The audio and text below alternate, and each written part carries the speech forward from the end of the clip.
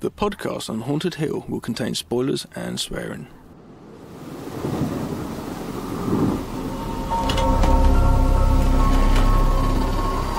I am the devil, and I am here to do the devil's work. So this Michael. Be one of us.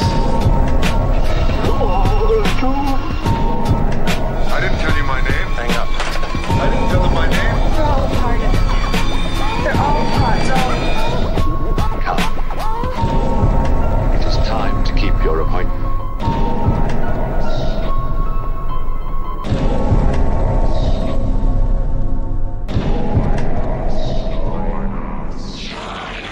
Hello and welcome to the podcast on Haunted Hill, episode 154. 154. My name is Gav from the planet Uranus. Wow, my name is Dan from the Jupiter moon of something. Do you know Uranus is actually the smelliest of the planets? And it's not called Uranus. Uranus? Is that? Uranus is pronounced. It has the most smelly gas of any of the planets. And Pluto is no longer a planet, sadly. Got demoted. And did you know that they wanted to actually give the moon a actual time zone? Really? Yeah, that was word. Word. I also found out that the Brachiosaurus has now been debunked. It's not an actual dinosaur. It was a combination of skeletons. And it's no such thing as or was it a Brontosaurus? One of the two. It's no longer a dinosaur. So, well, there we go. Oh, that's an interesting podcast. Listeners, you're not here for that. You're here for Dolph Lundgren and Dan Bone birthday nurse, aren't you? It's a birthday episode. It's my birthday, and I'll cry if I want. Talking of dinosaurs, and I'll cry if I want to. Yeah, double Dolph Lundgren. Yes. Yes, welcome everybody, 154. For those not savvy with how we do things, when it's one of the hosts, not the guests, one of the hosts' birthdays, then that person gets to pick the movies. Yeah. So as Gav said, I've selected a couple of Dolph Lundgren movies, basically an excuse to talk about He-Man, because I'm a big He-Man fan. Yeah. So as you may have guessed, one of those movies is the Canon classic, 1987. Go on. I was going to say, it's not always nice to see the old Canon logo. It's always lovely to see. Canon Classic, 1987, Dolph Lundgren, Courtney Cox starring Masters of the Universe. And a lot to talk about with that one, and Canon Studios and what it did to Canon Studios and the toy line and all that business, and Dolph Lundgren's career, blah, blah, blah, blah, blah. And the other one is a lesser known, but often mentioned as one of his best sort of solo movies, and that's 1990's Dark Angel, also known in the US as I Come in Peace, which is a sci-fi, slight horror, but more sci-fi dark cop. It's like kind of like Highlander meets Lethal Weapon. It's just weird and wonderful. And Gav, I don't think you'd seen it before, so I'm excited to hear your thoughts on that. Yep. So that's what we're going to be covering, and obviously Bill Murray he's been here for about 3 hours because it's my birthday, so he's been baking me a birthday cake, birthday brownies, which I'm refusing to eat because God knows what he's putting in them, but he's excited. You'd hope it's weed. It's not. It's probably something really weird. It's probably like crack. Yeah. He's dressed as Walter White. Bill Murray and his crack brownies. Yeah, he is dressed as Walter White, so that makes sense now. But yeah, he'll be here to lead us into the world of the strange later on, and we're just going to have a lot of fun because it's my birthday and talk about weird and wonderful things. So there'll be some sharks in a moment to talk about, shark movies, and lots of He-Man and action heroes, Dolph Lundgren and all that kind of good stuff. It is strange that for this whole time we've been podcasting, over 10 years, that we have a third member. And yes, ladies and gentlemen, I said the humorous name for a penis, member. We have a third member. And it's Bill Murray, but he's never ever been there. Oh, cat out of the bag. Don't ruin it. It's not ruined it at all. That's like saying Nicolas Cage isn't officially our mascot, because he's officially our mascot. What the fuck? This is my birthday It's like episode. saying that. I didn't say it's an actual fact, so I don't know nothing about that. But yeah, we have a third member of being Bill Murray, which I love that. After over 10 years. Oh, Bill. I know. Well, I have to get him to speak one day. Maybe. Just getting him on the air. Yeah. Here's saying no. Here's a furry thing for your mouth. He's nodding no to me as we. There's a microphone. He's not allowed. You know, the contract isn't allowed. He's not. I know. Yep. He says no. You know, I know the contract allows him to only literally introduce World of the Strange, and it's certainly not, you know, a sound bite from a movie that he was in many years ago. Well, I tell you what, Bill. We've actually had word from Dolph Lundgren, and he's actually said, you know, if we ever thought of replacing you, that he would step in. Oh. Sorry. Who would win in a fight between Dolph Lundgren and Bill Murray? I don't know. Bill Murray might know something we don't. Yeah. To be fair, Bill Murray is a very mysterious man. He might have golf club ninja skills. Yeah. Indeed. Well, it's my birthday. I know you're dying to know what I did for my birthday. Whoa. What'd you say for your birthday? You're alright. Jesus Christ. If you had one of those brownies. No. It was a very low-key one. The children were in preschool, so my wife drove me out to the country. This sounds like the start of a horror film. And treated me to a country pub dinner. Sound like a porn movie, actually. Oh. And the car broke down. Took me out to the country and blew me in the bushes. Bloody hell. No, that didn't happen. We just literally went out, had some lunch, and then drove back to Bristol and had to pick the kids up. But it was very low-key, very nice birthday. So that was that, really. Nothing special, but... No hand-job hampers. I don't know what that means. I don't know what a hand-job hamper is. It makes me think... A hamper makes me think of basket case, so I certainly don't want a hand-job from that thing. Yeah. That's a hard sell. Hard, indeed. But I have been watching lots of films, Gav. What have you been watching? Oh, shit. Where's my phone? Let me get my IMDb, and also I'm actually... last time I was on it, I had my notes and everything. Jesus Christ. You carry on. All right. Well, I'm going to disappoint you straight away. Oh, God. Why? Because I love shark movies. Yeah. I finally rewatched The Meg. Oh, I like Meg, though. Do you not like it? I know you do. That's why I was going to disappoint you. Oh, that's fine. I watched it, didn't like it. You gave me the DVD, and I thought, I'll rewatch this now. Because I still haven't seen the sequel. Hated it. I don't know why, because everyone else seems to get on with it and really enjoy it. But I found it really boring. There's not everyone. I know I've seen people don't like it. Even though it's got a sense of fun to it, I didn't really find it fun. I don't. If you put Jason Statham in a shark movie, surely that's got a damn bone written all over it. Because those two components work for me. I'm quite happy just put a Jason Statham movie on, and if there's a shark movie, and the kids like it, so it's one to put on in the background with the kids there, sort of thing. I'm just a bit sad. It's one of those ones that I'm a bit sad I don't get it. I don't get the hype, but I'm still going to check out the Meg 2, which I think you've seen. But yeah, so I had to sort of medicate myself there by watching another shark movie.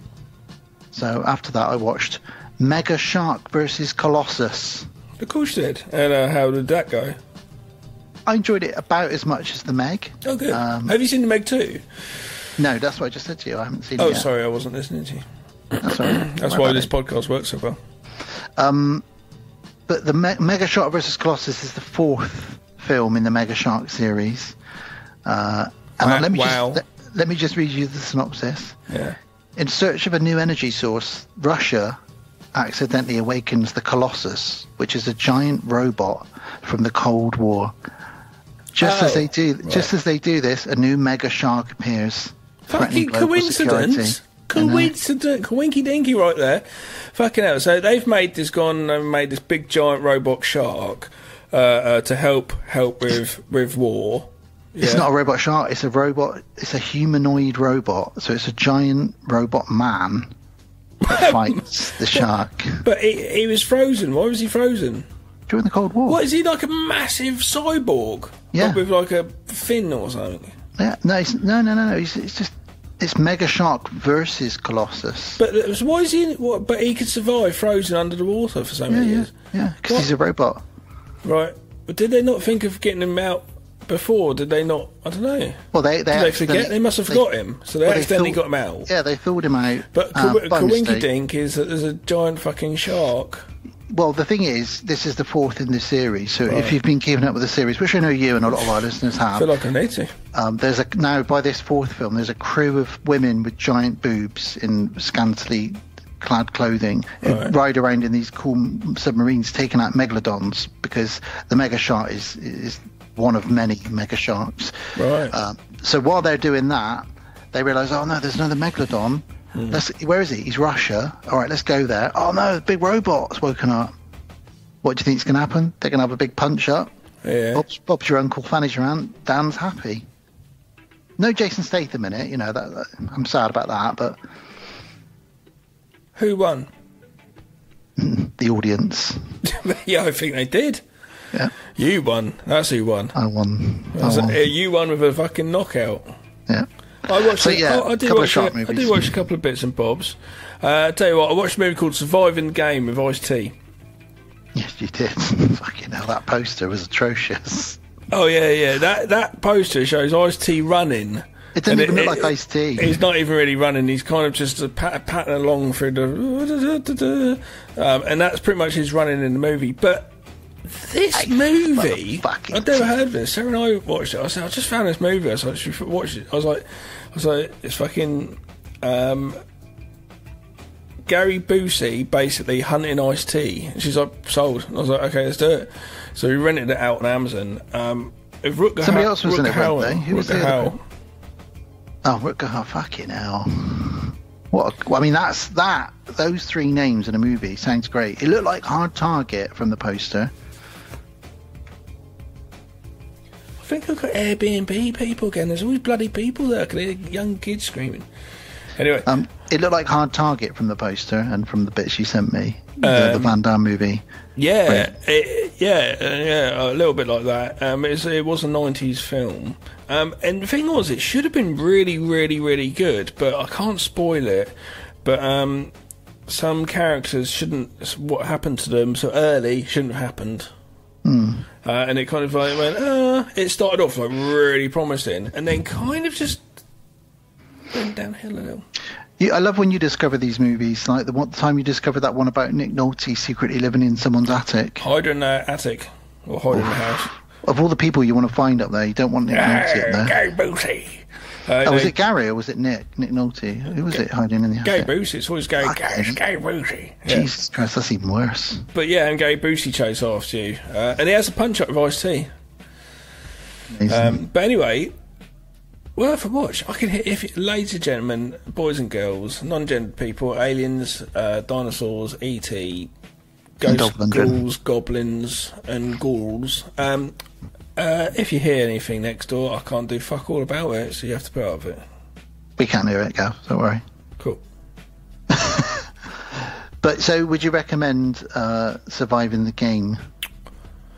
If you're my age, or if you are going down the rabbit hole of, I want to check out kind of B-flick 90s action films with people I know in, who are not A-starers, but B-starers kind of thing. Yeah. You're talking my language. You may as well check it out. There's no reason not to check it out, because that's the thing now. It's really funny. Things like Cliffhanger I watched recently for the first time. There's a few other movies like that I'm discovering first time, because when they came out, we had a gluttony of different films we could watch. We had a pick of like some incredible, like Schwarzenegger Predator, and do you know what I mean? We had some good big movies. So some of the other movies just kind of got missed out because it wasn't streaming. We didn't have access to it. Well, that's why you checked out. So you generally went for the person's name. You know, this leads into the theme of the episode, which is Dolph Lundgren, in Action Heroes. And I can actually follow up what you've seen with. I watched Marked for Death with Steven Seagal, where he takes on the Jamaican drug lords. Yeah, which is right. It's an alright film. It's his most violent film, that's for sure. Loads of beheadings and stuff. And I watched the uncut version, which apparently wasn't released for years. It's really violent. But again, you went when you walked in the video store, you went for the name, didn't you? You did.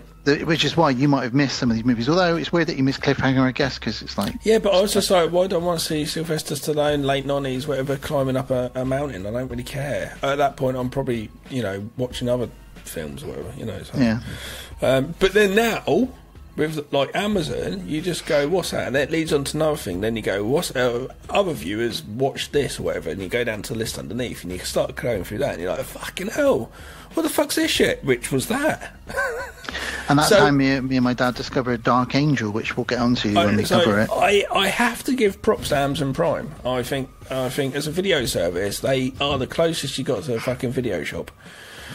With random things you find. So I think Amazon Prime is pretty good in that sense for video films. Word. What else you been doing then? I also watched Top Gun Maverick, the sequel to Top Gun, which came out in 2022. I only just got around to it. I was never a huge Top Gun fan. It's all right. Yeah, I certainly watched it a bunch of times. But I saw it first time a couple of years, but no, it's about 4 or 5 years ago now. And I was unimpressed. I don't care about movies with airplanes flying around. I like movies inside airplanes, though, where some shit's going down, terrorists or something like that. Outside, I ain't bothered. Well, Top Gun Maverick, and one might argue, Gav, that they aren't about people flying planes. They're about people themselves. I'm sure they're not. But Top Gun Maverick is, in my opinion, better than Top Gun, because it's kind of plays on that old grizzled, the character that you remember from the 80s comes back, and they're a little bit sort of older, and life hasn't really moved on for them, and then they get involved in something, kind of like the Expendables, kind of like these late sequels we're seeing a lot of recently, Ghostbusters Afterlife, Bill and Ted's third one, or whatever that was called, piece of shit that it was, Matrix 10 or whatever that new one. You're getting these late sequels, but this was good, and it was just a simple story, but the last 45 minutes, I was on the edge of my seat because I didn't know. I hadn't read up on anything. I didn't know who may or may not die in it. No spoilers, and you're not going to get any from me. It's still only a year or so old, but really, really, really good. It's on Netflix UK, and like I said, I think I prefer it to the first one. Great soundtrack, great acting. Tom Cruise was great in it. I can take or leave Tom Cruise, but he's very good in Top Gun Maverick. So yeah, Tom Cruise is a strange character. He is, he's like Spielberg. He's meant to be in films but make films. Spielberg was meant to make films. Tom Cruise made acting films. It's a shame that he believes Scientology is obviously helping fuel that. And it's like, you could do this yourself. I think you've got it in you. Don't worry. Funny you say that. Top Gun Maverick is what made Steven Spielberg and Tom Cruise friends again, because they fell out after making War of the Worlds. They had a huge falling out. It's never really been fully disclosed. Creative differences, probably. Well, Tom Cruise was the one that got Spielberg to make, because obviously Tom Cruise was in the Minority Report, Spielberg movie. Yeah. They really enjoyed working together because they have the same work ethic. They work. That's why I said both those guys. On the set of Minority Report, Tom Cruise came to him and said, I've got 3 scripts I've been given. I want you to help me with these. Which one of these do you think we should make? And one of them was War of the Worlds. And Spielberg was like, well, I loved this as a kid. And Tom was like, that's the one that I want you to... I'm glad you said that, because that's the one I'm really looking at the most. Because let's make this together. Yeah. So they made that together, really enjoyed the experience working together. But then not long after that, they all fell out. It's never really been... Yeah.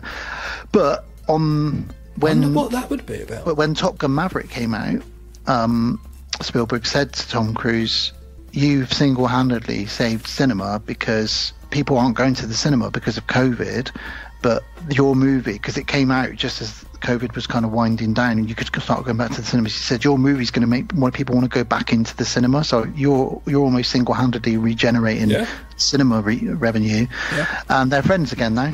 So they're both exactly the same type of people, definitely. Tom Cruise, he's a strange character. He's the sort of person where you think you're a little bit disillusioned in some ways, but you are, like, hands down, you're the hardest working man in show business next to James Brown. Rest in peace. So, can a drummer have some? Poor drummer. Drummer never got some. John Mann's had some in a long time. Anyway, Tom Cruise. I expect Tom Cruise has had some. Don't know. Might not have done. Who knows? Right. I suppose I should tell you about something else I've watched then. Please do. I checked out that 8 for Silver came on. It's called Curse as well. Werewolf flick. I don't know why it's got two names. I saw that. Just keep one name. A couple of years back because I wanted to watch Curse, the Wes Craven werewolf movie again, which, FYI, I really enjoyed. Fucking hell, that was... I know, but the second time I watched it, I was like, this is... I get it now. I get what they were doing with this. Yeah, but they shot it twice. Show it twice. They filmed that movie twice because the first time they filmed it was fucking really bad. I know. Right. But it didn't come out great the second time. But fair enough. Or maybe I have to watch it again. But last time I watched it, it was not. Well, the first time I saw it, I was like unimpressed. The second time I watched it, I really enjoyed it. But in searching for it on Prime, I discovered there was also another movie called Cursed. Oh, so right. I watched that as well a year or two ago. Yeah. And then I realised it's also called 8 for Silver, which you watched the other day. So tell us your thoughts on a werewolf movie. It's been a while since we've discussed a lycanthrope story. Yeah, had Boyd Holbrook in it. I knew a couple of years ago, a couple of werewolf movies came out around the same time, and I kind of just, don't know, didn't search them out. I thought, look, I'll find them eventually. That's the thing nowadays. I don't really do that. As soon as I see movies, I'm not like, I've got to get on it. I'm like, I'll get to it. I'm a busy person. It's fine. I've got lists of movies to watch. And then it came on. So I sent Sarah a message. I was like, fucking don't watch it.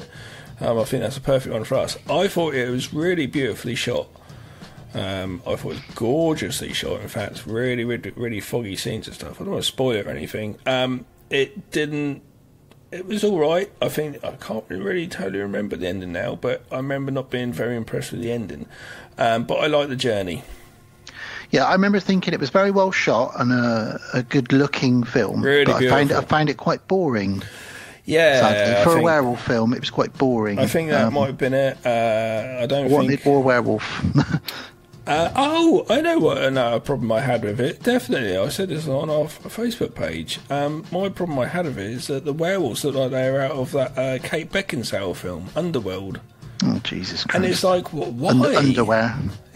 Why is it in, like, if that was, say, 2022 or 2021 when they probably made it, so why is it? Why are you letting that happen? Come on, it's guys. like, it looks so good. It's a period piece. If anything, if it was ever, like, I love folk horror as a subgenre. If there was ever a folk horror werewolf film, I would say that's the film. And they could have, if they'd made that werewolf like just a dude or woman or whoever in a costume on all fours running through the woods or whatever, and just shot stuff like that, it'd have been fucking amazing. So all you really want is someone in the woods on all fours, is what you're saying? Yeah, wearing furry costumes. Hello. Yeah, I mean, if you're going to do CGI werewolves, the pinnacle, obviously, of CGI werewolves, as we know, and as our listeners know, is American Werewolf in Paris. That's the height of CGI werewolf. That is the one. I love that movie. Almost get a straight face. I still love that movie, and at some point we should just do a commentary on it. Well, yeah. I mean, we've covered it already, but we should maybe do it again because we love that movie, and everybody hates it for whatever reason. I'm just like, I don't know. It was. I reckon with that movie, I watched it probably a few times. We probably had it on video, rented out, and watched it a few times. And I was probably in a really good place or whatever, and it just comes back as like a happy place to me. That's what I think it must be, you know. I did also watch very quickly again. I watched Chuck Steele, Night of the Trampires. Again with Elijah. He's like, you recommended this on the last episode to our listeners and watched myself. It twice. And then Sarah's like, yeah, we're going to have a double bill of films with the kids. And I was like, okay, cool. And we watched another movie. I can't remember what it was now. I can't remember, but I'm not going to talk about it. And we were going to do that again. I was like, yeah, I'll watch it for the third time.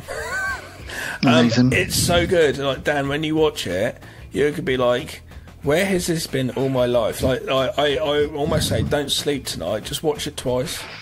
Okay, repeat. I won't sleep. Honestly, you will fall in love with this film. As soon as you watch it, you'll be like, oh, this is my childhood. Do you know what I mean? You're like, this is so good. It's just, there's this bit where Chuck Steele, because he's like a grizzled kind of, he's like every detective you imagine. He's got his other detectives saying, "Steal!" the whole time, like, you know, that sort of thing. And there's this one bit where he's trying to chat this woman up, and she's just like, no. And then he's just trying to say stuff. "You want to go out?" "No." And she's like, "No."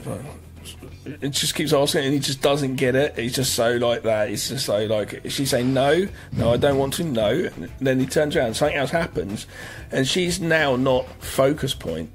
Whatever's happened, because he's a cop, something's happened, and he just looks around and says, "Lesbian, give me the," and just calls her. My God. It just does that, and it's just the way he does it, because it's not the focus point now. It's the humour like that is fucking genius.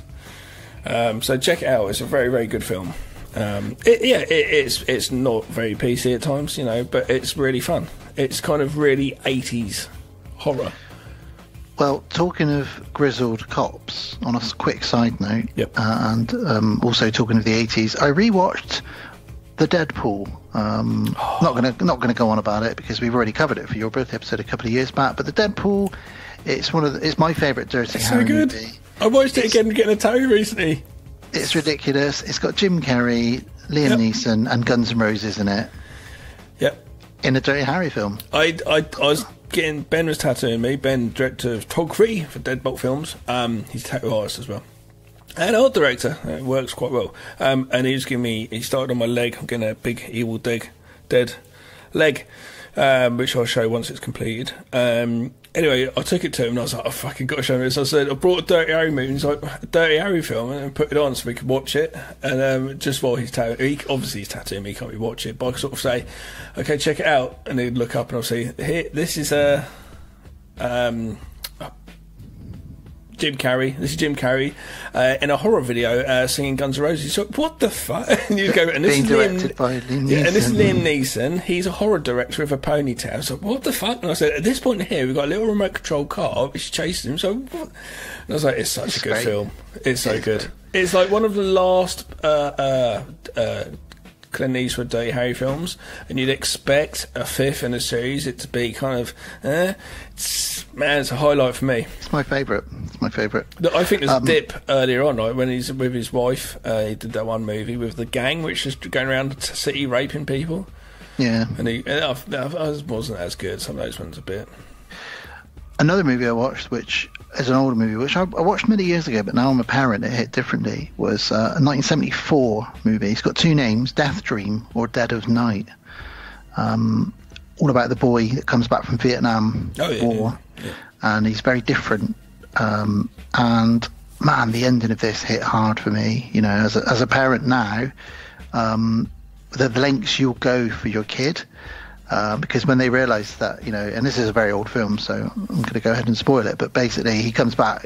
Is he a vampire? Is he a zombie? Is he both? Is he been experimented on? We don't know. But basically, at the end, his mum and dad realise he's been the one responsible for all these murders in his small town. And his mum sort of tries everything to save him, even though he's a monster, literally, physically looks like a bit of a monster. She's trying to do everything.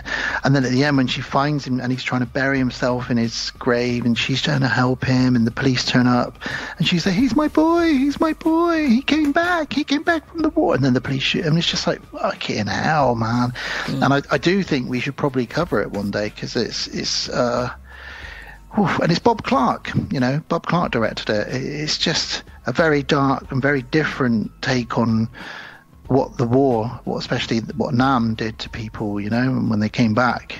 Wow, I highly recommend it to anyone who's never seen it, and if you haven't seen it for a long time, go and check it out. Like I said, it's called Dead of Night or Death Dream, directed by Bob Clark. And you think you're going to get one film with it, but actually within 10 minutes you realise this is very different, you know. Yeah, teaching Daisy the other day about what she was playing. She wanted to play Call of Duty World War II, which you start off on that. I doubt you've played it. As soon as you start off on that, you start on the boat, and it's like, get off the boat, go, and they're just shooting at you. And it's from the get-go.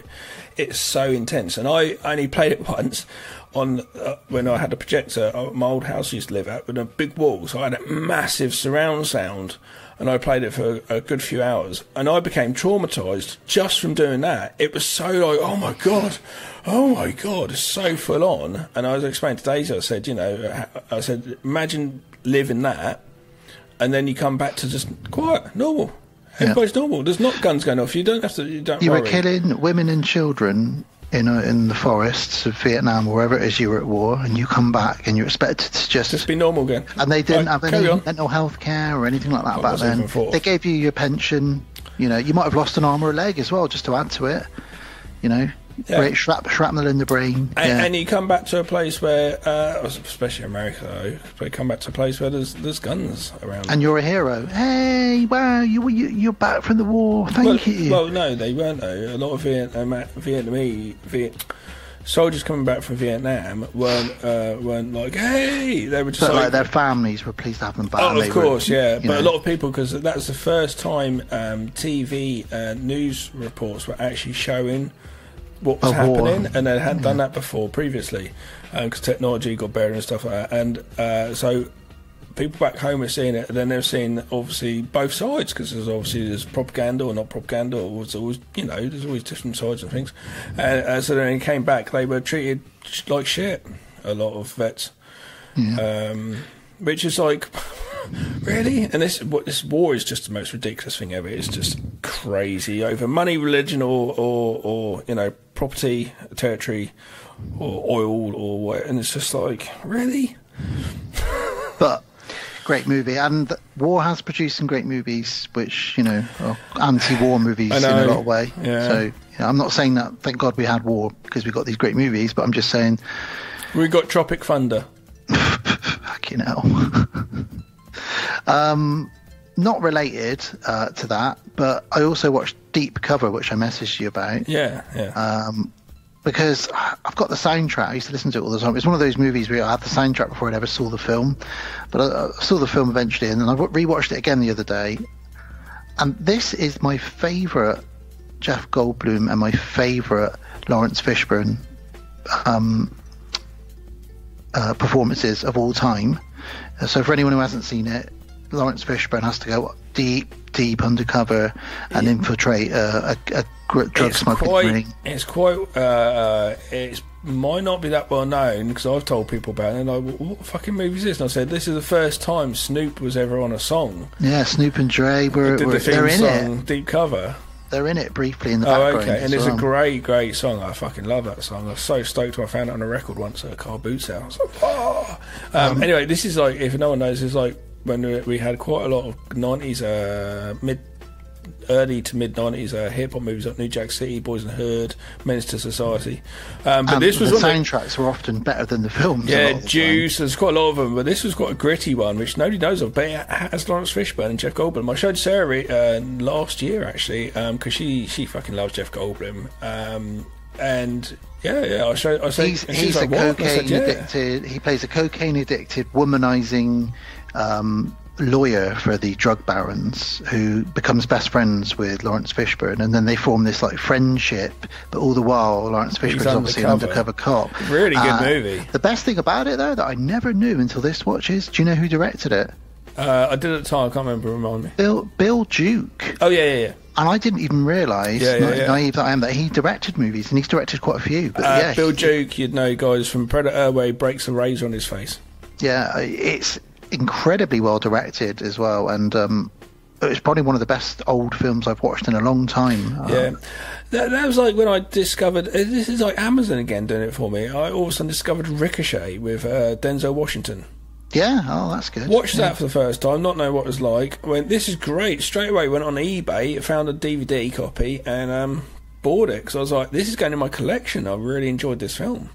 It's well worth checking out that film. Anyway, should we get on to to our podcast?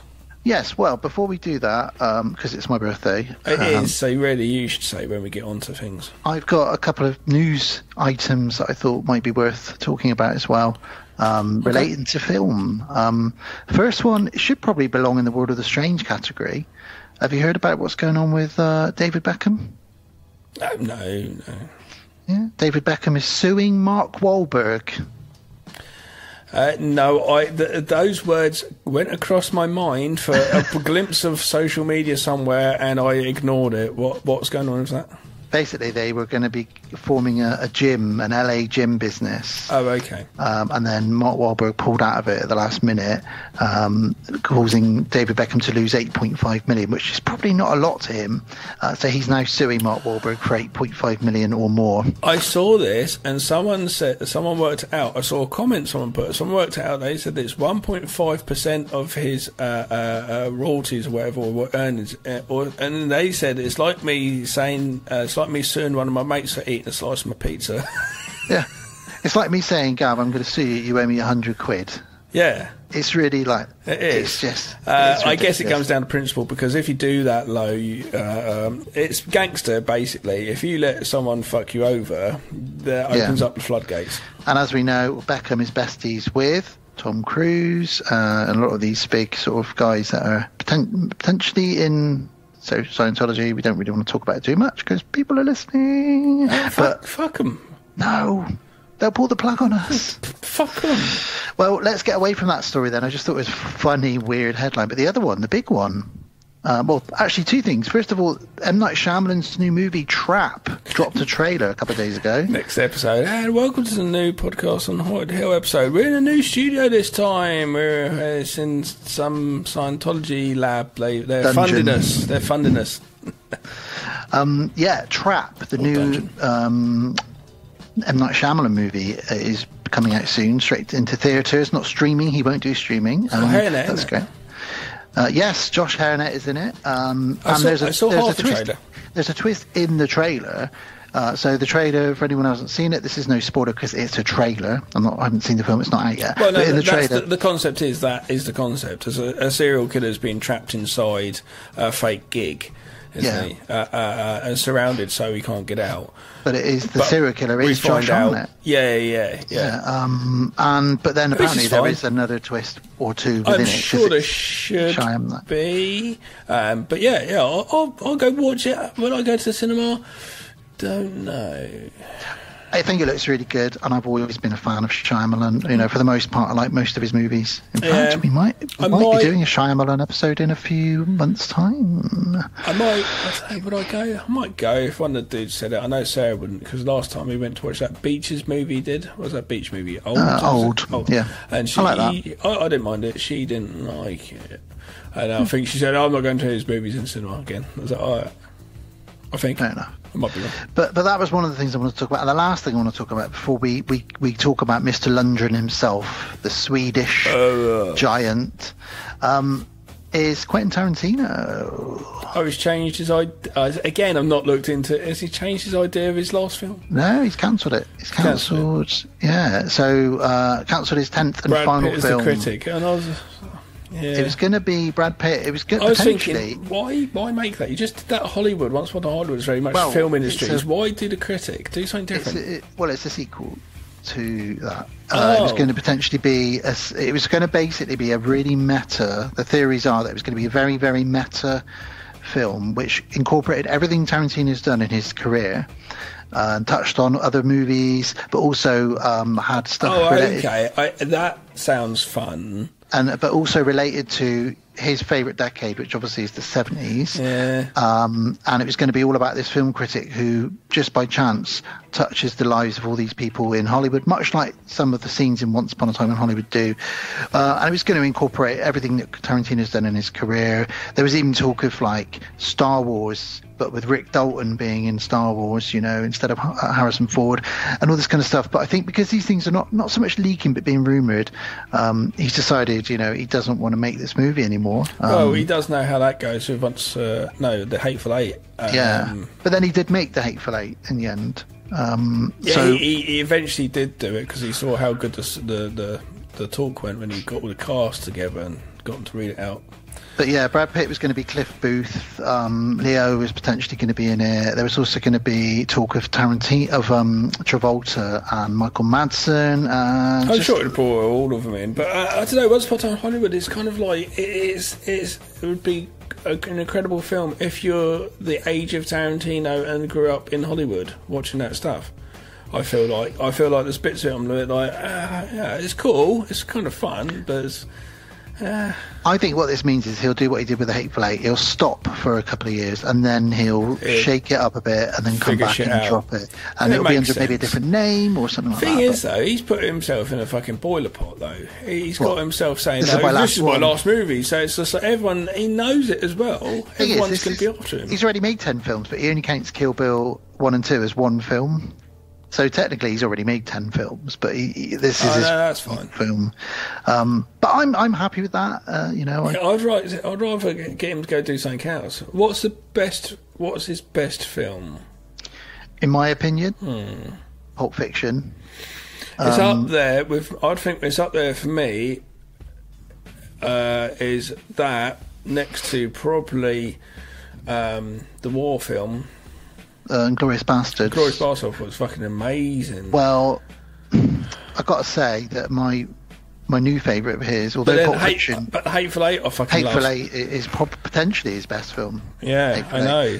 It's hard. Because that's a real slow burn, and you fall into that world that he's created. Whereas Pulp Fiction is a little bit more snappier, and it feels a little bit more... It's very 90s. Yeah, and it's been done, but that's because he was the first one to ever do it, Pulp Fiction. Oh, But then I really love Django as well. I can say it's hard, but I think definitely for me, Pulp Fiction and Hateful Eight are up there. And his worst for me will always be Death Proof. I just don't think it's a very good film, which is shocking. Shocking that it's a Tarantino movie, to be honest with you. Kurt Russell was a stunt driver and kills people. Should be brilliant. I think it's too stone making it. I just love the fact that my parents have seen Django. What? Django. So what are you talking? What did you watch? You watched Django. You've watched a Tarantino movie, and they don't even know what one about. When I say Tarantino, what is that? Is that Tagliatelle? Is that full pasta? It's because it's got cowboys in it, and your dad thought, "Oh, let's watch Cowboys." That's exactly why they watched it. It's exactly why. And it's a great movie. It's probably one of the DiCaprio's My mum's gone away this week, so I should drop my dad around a DVD. Dad, here's DVD for you. It's Brokeback Mountain. Check this out. You like this one? It's got cowboys in it, Dad. It's got cowboys in it.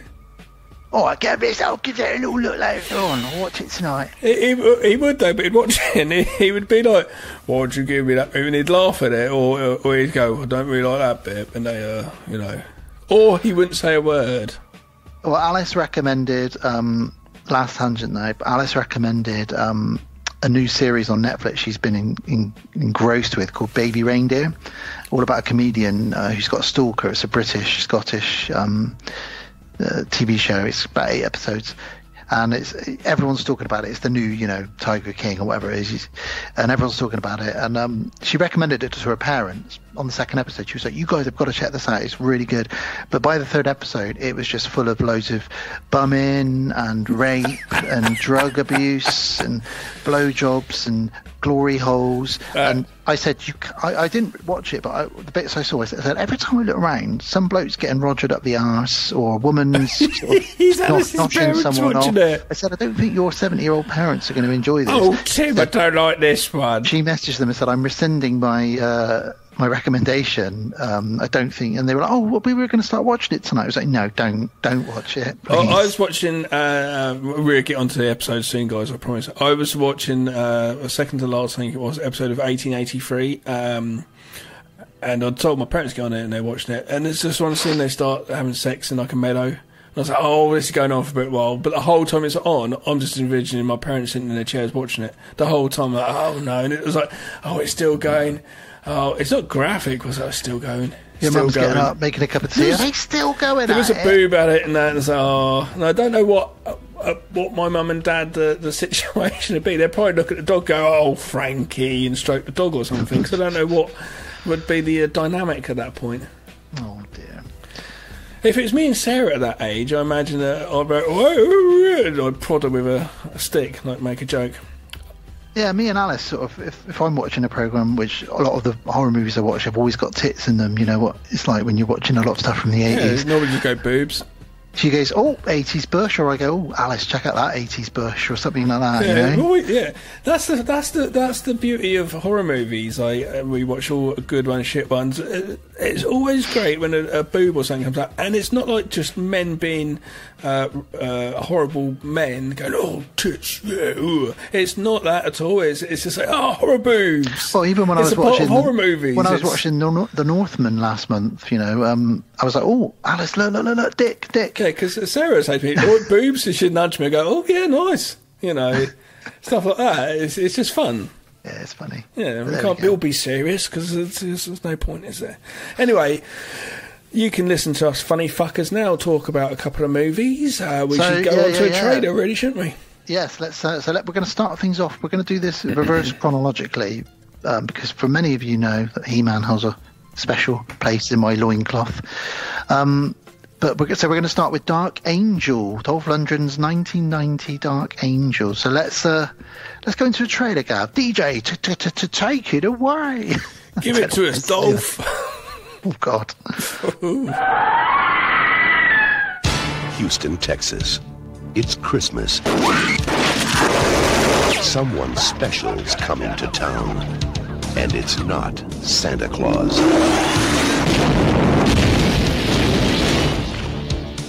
I'm coming, Beast. Jack Kane, a cop who does things his own way. What are you doing? Shortcut. He's sensitive, understanding, and kind to strangers. Merry Christmas. But all that's about to end. I'm coming, Beast. 3 well-armed men have their throats cut before they can even draw their weapons. Who could possibly move that fast? Aliens. Hey, what? Are you crazy? It's true. You need a psychiatrist, Jack. Your psycho stole a lot of heroin to kill people with. What are you gonna do? Tell them we're fighting drug dealers from outer space? Huh? Look out! Human body carries a small electrical charge, right? You tune the disc to the charge and then... What the hell is going on here? As far as you're concerned, this case is closed. It's not our problem anymore.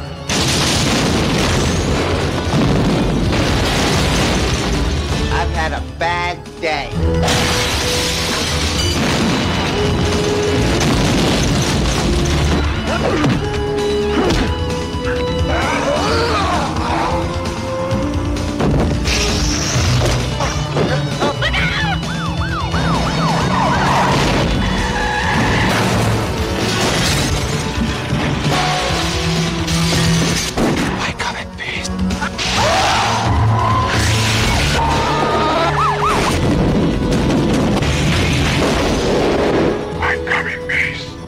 Dolph Lundgren. And you go in pieces. Dark Angel. Oh, so that was the trailer for Dark Angel. So here's the synopsis. Dark Angel 1990, rated R.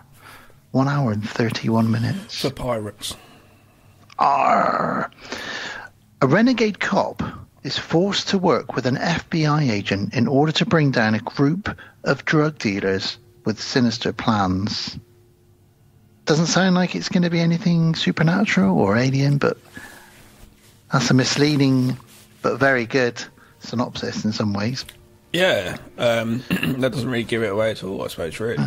If that was what, you read at the video shop and you got it out, or totted all the way home, put it in the old VCR, and went, fuck, what? Be quite good, though, because funny enough, though, you would have had that even with Predator, even though you might have figured out Predator. But if you didn't know, like from Dusk Till Dawn, you didn't know, and you started watching it, and all of a sudden you have this bit, and you're like, oh! Yeah. This is actually very similar in a way. It felt like Predator, maybe more so Predator 2. Yeah, it was like that. Very much so. Yeah. Yeah, well, I mean, that's how it was for me, because my dad and I saw this for sale in Woolworth's department store, and we just immediately saw Dolph Lundgren, and that was enough. And he bought it, and I think probably that night we watched it together, not knowing anything about it. We didn't bother reading the back of the box or anything like that. So when it turns into a bit of an Alien thing, we were like, ooh.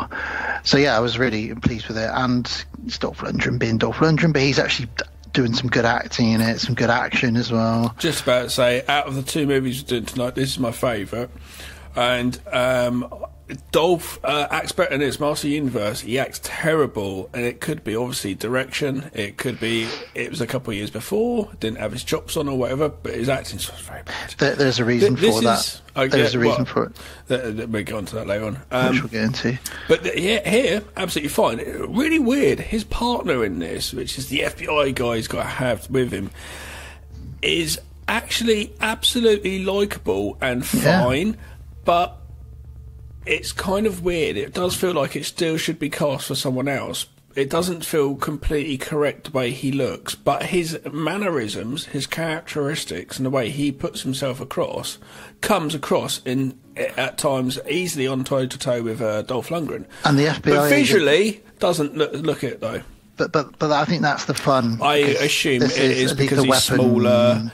Dolph Lundgren's bigger. He's about a foot shorter than Dolph, isn't he? And he's called Larry. I guess that is it. He just doesn't. I don't think has the complete he couldn't lead a film himself. But then again, Dolph Lundgren. But what I like about that dynamic is, again, he's bringing it all to the table. That guy, because his character starts off as a bit of a dick, but by the end of the movie, they're like partners fully in this mission together, and it's kind of got that Rush Hour, Lethal Weapon, buddy cop. So it's all of these things. It's Predator 2, buddy cop, Lethal Weapon, mixed with a bit of Highlander, and I just think it works really, really well. Well, you got to see this is also made with that 80s money, that 80s cocaine-fueled money.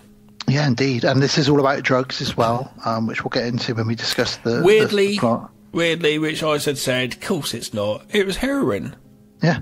That's such a weird choice. And it's directed by Craig R. Baxley, who also directed a really great movie called Action Jackson, if anyone's ever seen that. Yeah.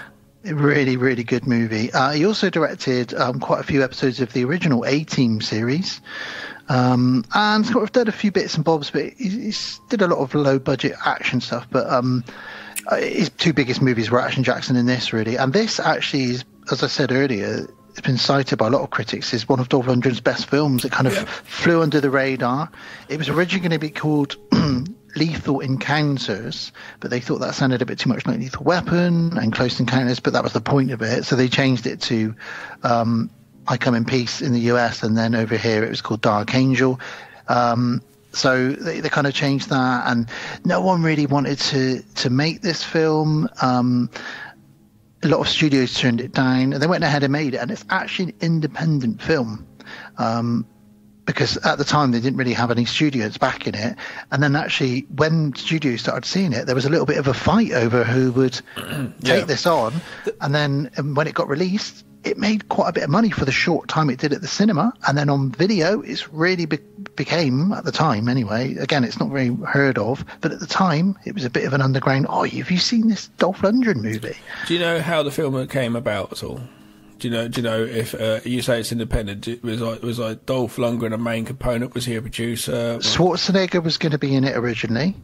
Right, but do you know how it was made though? Like, did they get the director afterwards, or was the director involved first of all? What do you know? I don't know that aspect of it, I'm afraid. Because the director has a distinct. They knew the vision that they wanted, and they managed to actually capture it the best that they could. But they actually had this is A and there's B. Okay, everybody, here we go. And they've pulled off exactly what they wanted to do, and they've managed to get out of every character in the film. You've got good. I'm looking at the stills now on IMDb, and all these stills have these great performances just in the stills, and really good performances from everyone across the board. So it's a definite 6 out of 10 for me. Here's a bit of background for you then. Funny enough, so just before this film was made, the director Craig Baxley and Dolph Lundgren were actually going to be making another film together called Man to Man, which is going to be an action sci-fi comedy about an alien crashing to Earth.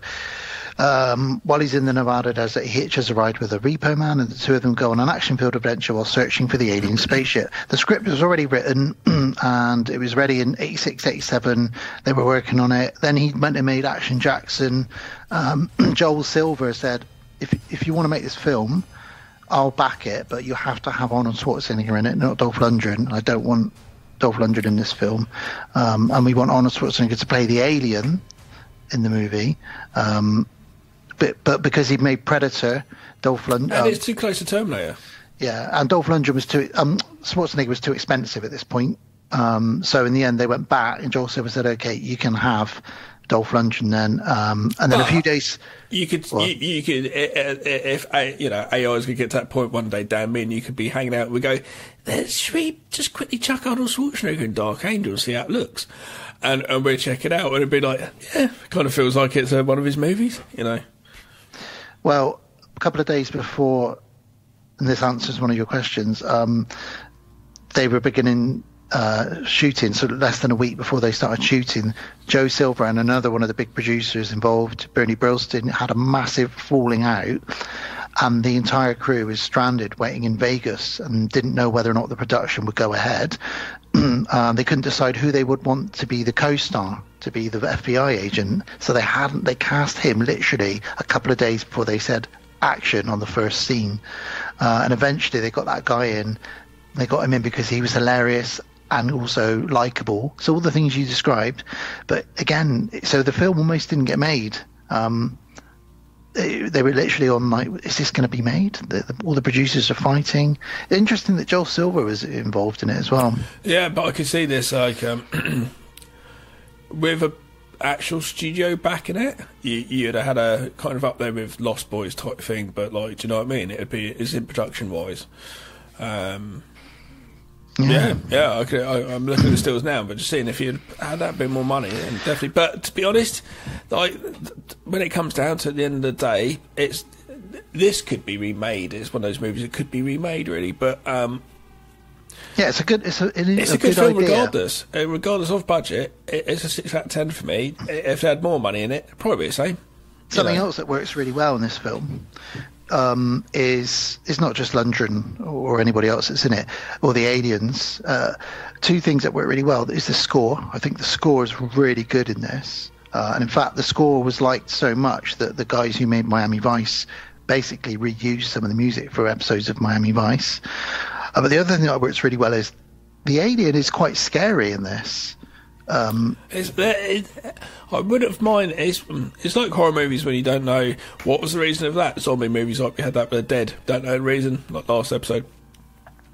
We don't really know what's going on with these much, do we? We do a little bit. We know what they're doing. Yeah, but we don't know anything about their planet or their species. No, nothing. So I don't know if I really like the look of them. It's a bit... I think that's what's kind of... Maybe it's because of the age I was at, but that's kind of what got under my skin a bit. It's because they were just these huge hulking blokes, and they were bigger than Dolph Lundgren, you know, and you're like, wow, you know... It's a strange look. It's just a strange design. He looks like Vigo the Carpathian, doesn't he? It does seem a bit cheap and easy, to be honest with you, but maybe that was what they had to work with. They said, let's go with more natural look because it's easier and cheaper, probably. But like you said, it is a very made in the 80s movie, you know, and there's the late 80s, early 90s all the way through this. But yeah, I think we should get into it. I think we should. Okay, great. So as we said, we got Dolph Lundgren in this, and he plays Detective Jack Kane. Such a badass blokey name, isn't it? Yeah. And then we've got Larry, who's the FBI agent he gets paired up with. And the only other person really of note in this is Ao Leung shows up at one point. Oh, he does. I loved it when I saw him. Fuck yourself. Go fuck yourself, man. And he just runs off.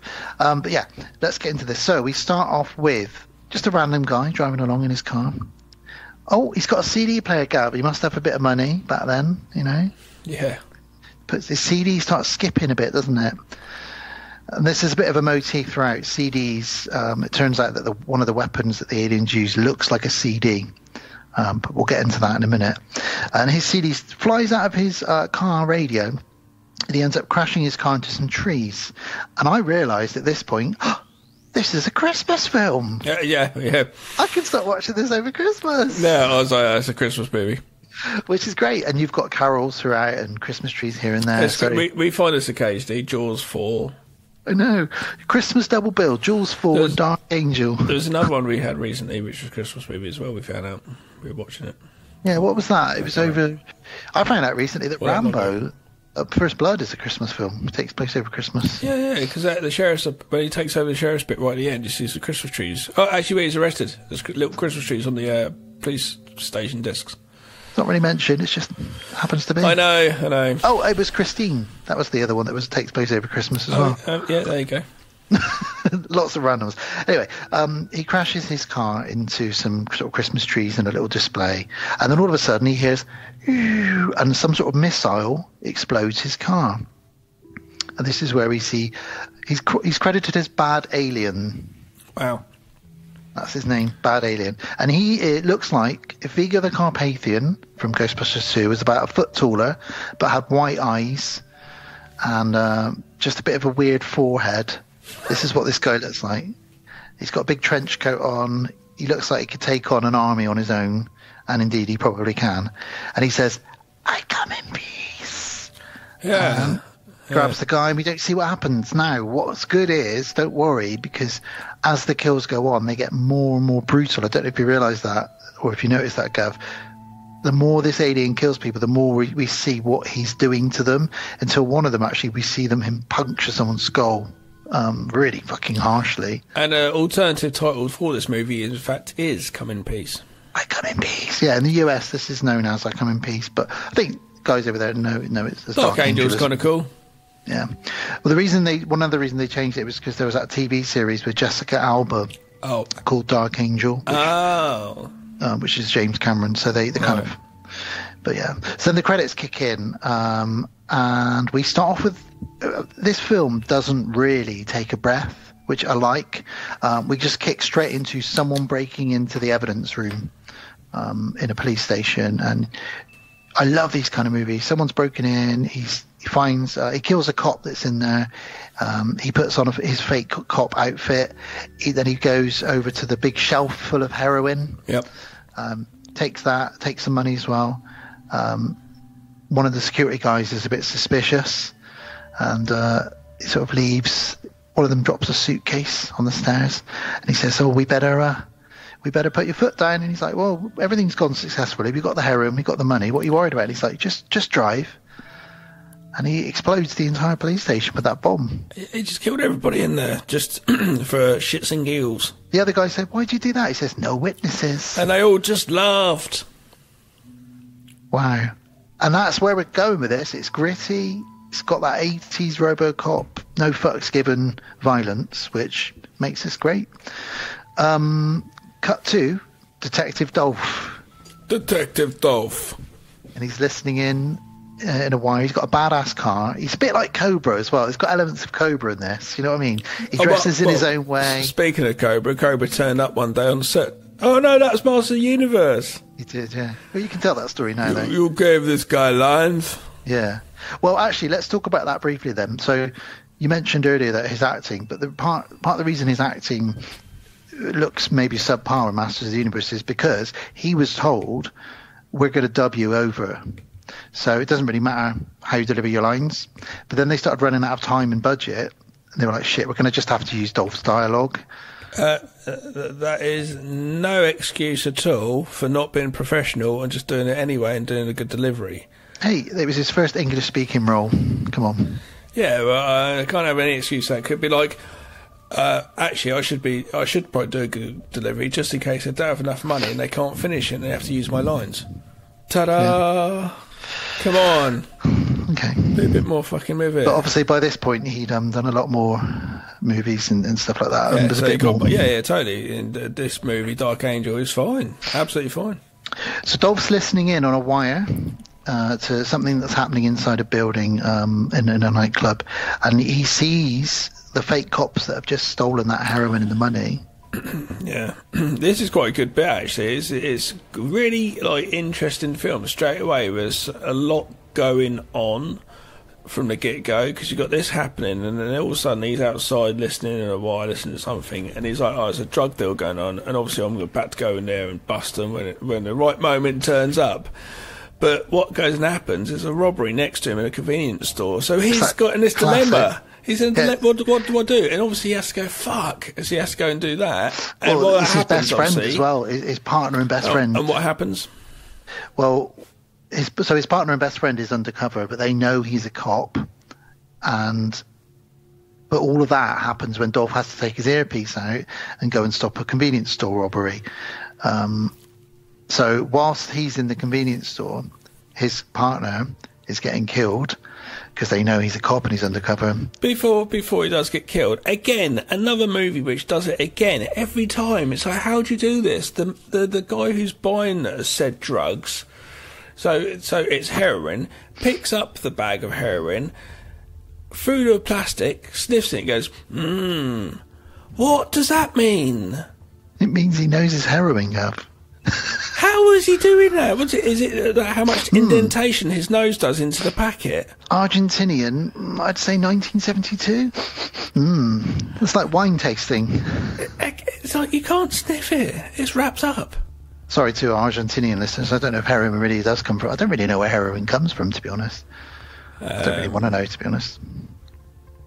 I was about to, let's not start getting into that. That's not a sort of tangent you want to get into. Where's heroin coming from? Well, let's talk about it then. No, it's not. But these dumbass armed hoods, they've held up a convenience store, a liquor store, and they do not know that the meme machine himself, Dolph Lundgren, as I say. So he heads straight in there. First thing he does when he walks in is a double kick, spin kick. First one takes the gun at the guy, the second one kicks the guy, and you're like, okay, Dolph means business. Now, we'll get into this later, but Dolph is very highly trained in many martial arts. He is quite a big guy. If he does a roundhouse kick or 360 kick on you, it's probably, when that comes round to your face, that's probably going to hit. Well, funny enough, this stuntman missed his mark and came forward too much, so the take that they used... He fucked up. Dolph Lundgren took the gun out of his hand, but then the guy carried on coming forward, and then the second hit that Dolph does with his foot to the guy's face, apparently the guy went flying back and was unconscious for about 5 minutes. You got knocked the fuck out! Dolph Lundgren kicked you into fucking sleep for 5 minutes. I bet he had a headache when he woke up after that. But it looked great, and it's... For such a big guy, man, he's so agile. Man, as a filmmaker, that happened, obviously. Is he okay? Oh, he'll be all right. Look back at this DP, thumbs up. Dolph comes over and goes, did that look all right? Well, let's watch it back. It looks fucking great, it looks fucking real good. Is he all right, though, yeah? Great, it looks good. Let's not celebrate. If they die, we probably should not celebrate until, just in case. So Dolph ends up shooting the guy holding at the convenience store, and like I said, while this is all going on, his partner is also being killed, which he doesn't realise. And then bad guy Alien appears. I come in peace. He fires a CD at everyone in the club where the drug deal was going down. And now I say a CD, a compact disc, but it's actually not. It's like an alien weapon that happens to look like that. But it flies what we can do for a weapon? CD? CDs are quite new. I mean, they weren't really, but it flies out, and basically they work out later on. So to jump ahead, they work out that this can be programmed to hone in on anything magnetic, and all human bodies carry a magnetic vibration within them. So basically, he fires it at humans, and it can. So it's like a homing missile. It's kind of like a predator. It's got one of those. Predator's got this thing, hasn't he? Well, Batman does it in Batman Returns. He fires his Batarang, but he programs it, and it takes like 6 guys. Yeah, that's that sort of, yeah. But yeah, we could get them, Dan. We could have fucking boomerangs. Dynamite Dan and Gavatron. I can't. The thing is, I used to have a boomerang, and I was throwing it to just go, and I'd be like just walking forever, just picking it up. That's all it was. It's just me getting steps in. Well, Dolph enters the club after shooting all those guys. He goes back in the club to go and see what's going down with his partner Ray, and Ray is dead, and there are bodies everywhere. And he's like, oh, fucking hell, I only stepped away for 5 minutes to solve another crime, and everyone's dead. So it becomes a crime scene, obviously, and all the crime scene investigating departments show up, and they're talking about, well, there's 5 dead here. What's going on? Dolph's in trouble. It's a typical Lethal Weapon. On my notes, it's a theme now, so it does put me off. I'd wrote Dolph. My notes every time changed it to Dolphin. So I've just got Dolphin. So I've got Dolphin turns up. Dolphin Lundgren. So I'm going to be saying Dolphin just because somebody out there owns a pet dolphin that they've called Dolphin Lundgren. You know that, don't you? Oh, that's so good. Dolph. Have you met I've got, a rich guy, Bezos or someone like that. I've got a dolphin in my swimming pool. Dolph, his name is Dolph Lundgren. Dolphin Lundgren. And he's also got Steven Seagull that lives on his side. Yeah? That's not. That's not. So, yeah, he's in trouble with his boss, like all cops were in the late 80s and early 90s. Why didn't you tell me you've been undercover for 3 weeks? You've been missing. We thought you were dead. Yeah. There's been stolen heroin taken. $5,000 worth of cash is missing from the evidence room. You're fired. You can't fire me. All right, well, I'm going to make you take an 8-week vacation. You're taking an 8-week vacation, and that's the end of it. Oh, and while you're here, the FBI want to speak to you now, so you're fucking in a lot of trouble, Dolph Lundgren. And the whole time he's like, oh, I'm going on holiday. I don't want to go on holiday. You're going on holiday. Okay, I'm going on holiday. And that's it. He's very obedient. Yeah. Then gets out, the FBI says, right, we want you back on the case. He's like, okay, I'll go back on the case. And his detective's like, no. Inspector's like, no, you're not going back on the case. Well, the FBI say to him, basically, there's something suspicious about this. And Dolph says, well, it's not a knife wound. I can tell you that from my experience. Whatever that is on their throats, it's not a knife wound. So, like you say, they get the FBI get him reinstated, and then he does say to his boss, "Well, I said I'd take an 8-week holiday. I didn't say when I'd take the 8-week holiday." And his boss looks a bit cut up. His boss thinks, "But we went out for beers last night, and I paid for you to have at least 2." And also, when Dolph Lundgren says, I promise, he never breaks a promise. So he said, but you promised me you'd go on the 8-week holiday. And he says, yeah, I did, but I never said when I'd go. But in theory, you could keep that until you die. That's true. So I will go on that holiday at some point, don't worry about it. Oh, well, I won't be here sometime for a period of time. Forever. Morning comes, and this is the Riggs meets Murtaugh scene now. So he walks in. Dolph Lundgren, I'd like you to meet your new partner, Larry, the FBI guy. Dolphin and Larry. Dolphin and Lazar.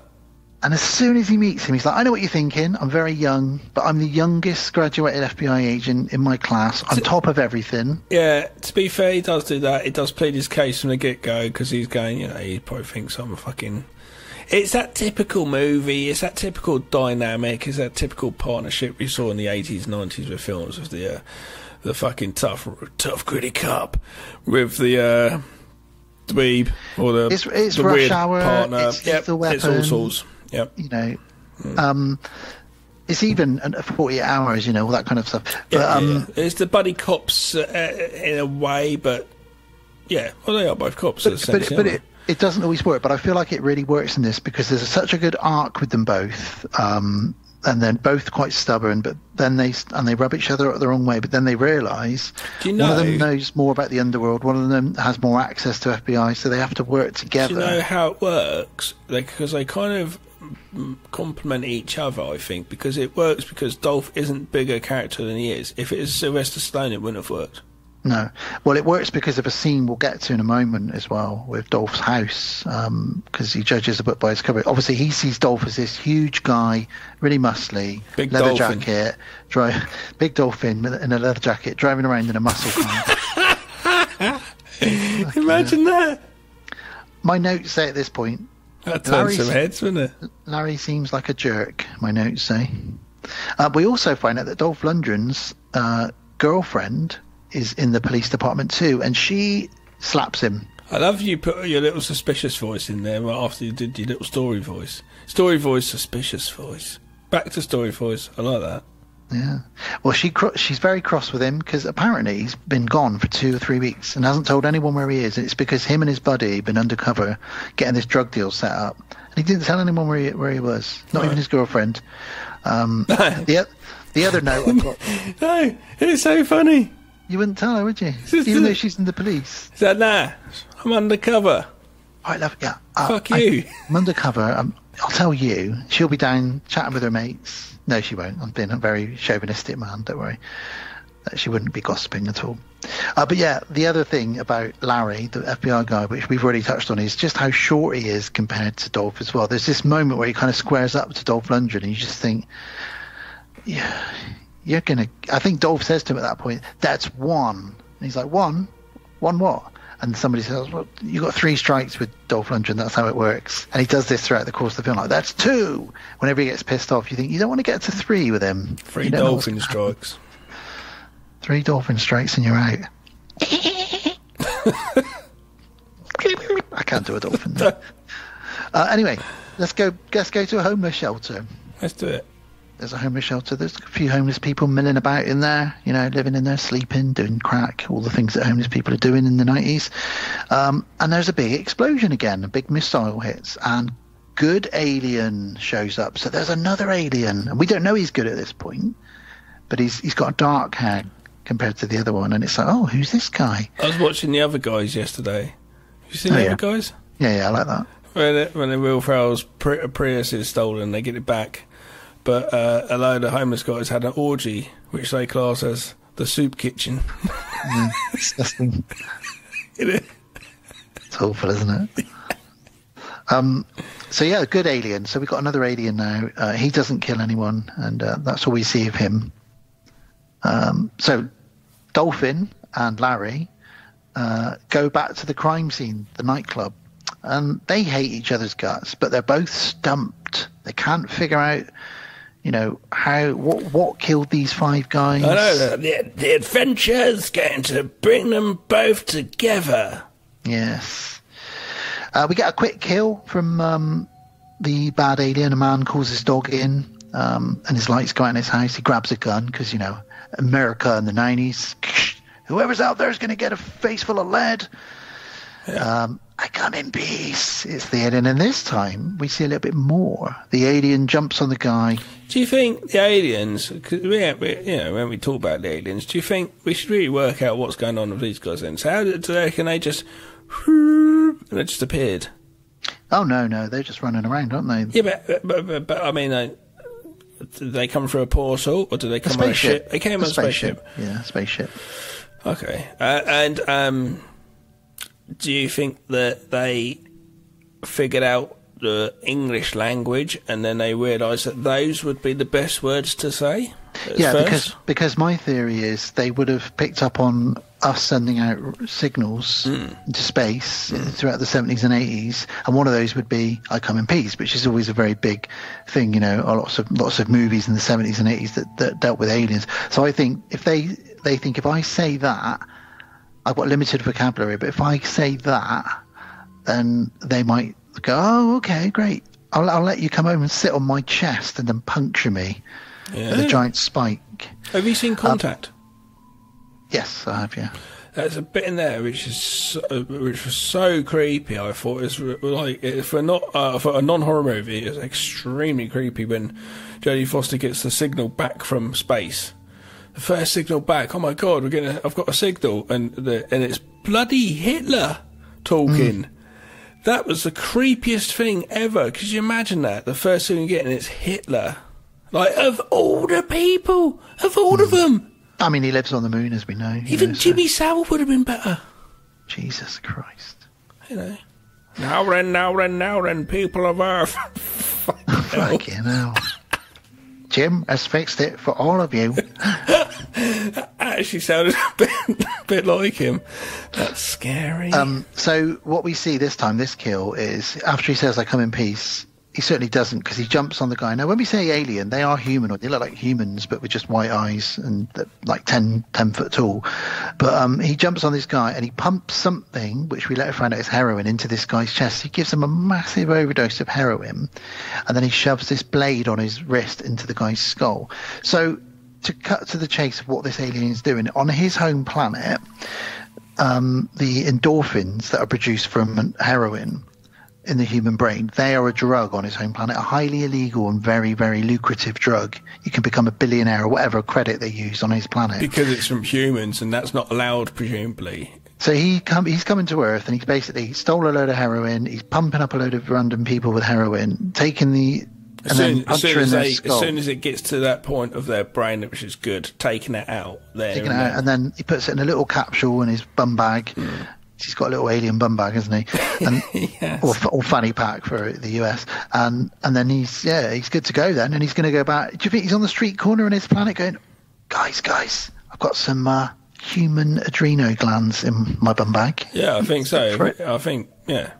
And they're like... He's a dirty dealer, isn't he? He's got some fucking human adrenal. This is amazing. Let's get on that tonight. So you get a load of... So the thing is we don't actually know about is the aliens fucked up lying around on the human adrenal gland. There's loads of parties going on his home planet. alien rave music playing, and they're like, get another capsule out. Come on. Do they sniff it? Do they inject it? Exactly. They put up their alien bottoms. If they've got bottoms. They plug it somehow. But yeah, so that's what I like. We don't know this kind of stuff. But Gav. Might ruin it if we knew. If we all of a sudden had a scene of a rave, an alien rave, it might ruin it. But the next... But... Go on. Yep. I was going to keep going, I'm not going to do that. Just before this, we had someone drinking some eggnog, and It's a Wonderful Life on telly. Just want to say that. I enjoyed that's that. The guy that's just been killed. I know, but I just want to say it because I enjoyed that. Further, for anyone who doesn't think Die Hard is a Christmas movie, then you're probably not going to think this is, but this is definitely a Christmas movie. They rub it in all the way through. The Die Hard movie is not a Christmas-themed movie, but it's a Christmas set movie. Yes. It's as simple as that. Thank you. I sound like Alan Partridge. Now, it's 1990, so our next scene sees us in a strip club. Boobs. That's my note! That's my note. It just says boobs. Larry and Dolph Lundgren step in there, and he says, "Why are we in here?" And Dolph Lundgren says, "It's the only place I can come to think." He talks to the dude from House of Thousand Corpses. Yeah, he does. And he says, what do you mean you can think in here? And he's like, "Well, I come in here and I think about the cases I'm working on." He's like, "How can you concentrate with all of this around you?" And then, he sees his snitch, the guy from House of a Thousand Corpses, but he's also in Scrooged. His name's Boner. Of course he is. And he goes up to him. He says, "Hey, Boner." He's playing pool. Have a good for you, Boner Bone. Yeah, well, that was my nickname at school, sadly. Yeah. From the age of about 8 to about 16. And it was only when I was about 14 that I realised why. Well, not why. My nickname was Boner, just because my name was Bone, and they added an R. But I didn't realise what Boner meant until I was about 13 or 14, and then I thought, for fuck's sake, my nickname means erection. So the whole time, Boner, you're like, "Hey guys, how's it going?" When we left school, me and my besties... Did you go, "Hi, so this is Debbie. Hi, Debbie, I'm Boner"? Well... You did, come on. No. Did you introduce yourself as Boner? At school, right, everybody was just... No one was called by their name. It was either a nickname or your surname, If your surname didn't end in like an R, then you'd have an R thrown on the end of it. So if your name was like Smith, you'd be Smithy, and everyone would just call you Smithy for the whole of school. So it wasn't until we hit 16, and then we left school, and me and all my best mates, I can still remember the conversation as clear as day. It was like 2 days after school had ended, and we were all starting college that September, and we were all sat around, Rob's house, and I said to them, "Guys, can we just make a pact? Can we just stop calling each other by our nicknames now?" And everyone was like, "Yeah, all right, Dan." And I was like, "Thanks, Rob. Thanks, Dave and Paul." And it was like, wow, we can... The weight of the pressure of all those 10 years of being called by a name that wasn't really your name. That's so funny. Yeah, Boner. One of the guys was called Smurf because his surname was Smith, and he was really small. So everyone called Smurf. He wasn't blue. But he could suddenly be called Michael. Finally, Michael Smith was... I feel like a flower has just bloomed. Honestly, I couldn't believe I was getting called Dan. And we really hammed it up the first night we realised this. We were playing Mortal Kombat, and we were passing the remote control of the Sega Mega Drive controller between us, and we'd be going, "Your turn, Dan." "Thanks, Dave." So you're just all sitting there, and one of you just go, "Guys, just been thinking about it." Yeah, what? bang, bang, bang, bang, bang, play Mortal Kombat. Could we drop the nicknames and just say our actual proper names? Yeah, okay. But obviously everyone had been thinking it's like a scene from a film. Obviously, we'd all been thinking it. It's just a coming of age to movie. Say it. It was great. Yeah. But this guy that Dolph Lundgren goes to speak to is his snitch, and his name is Boner.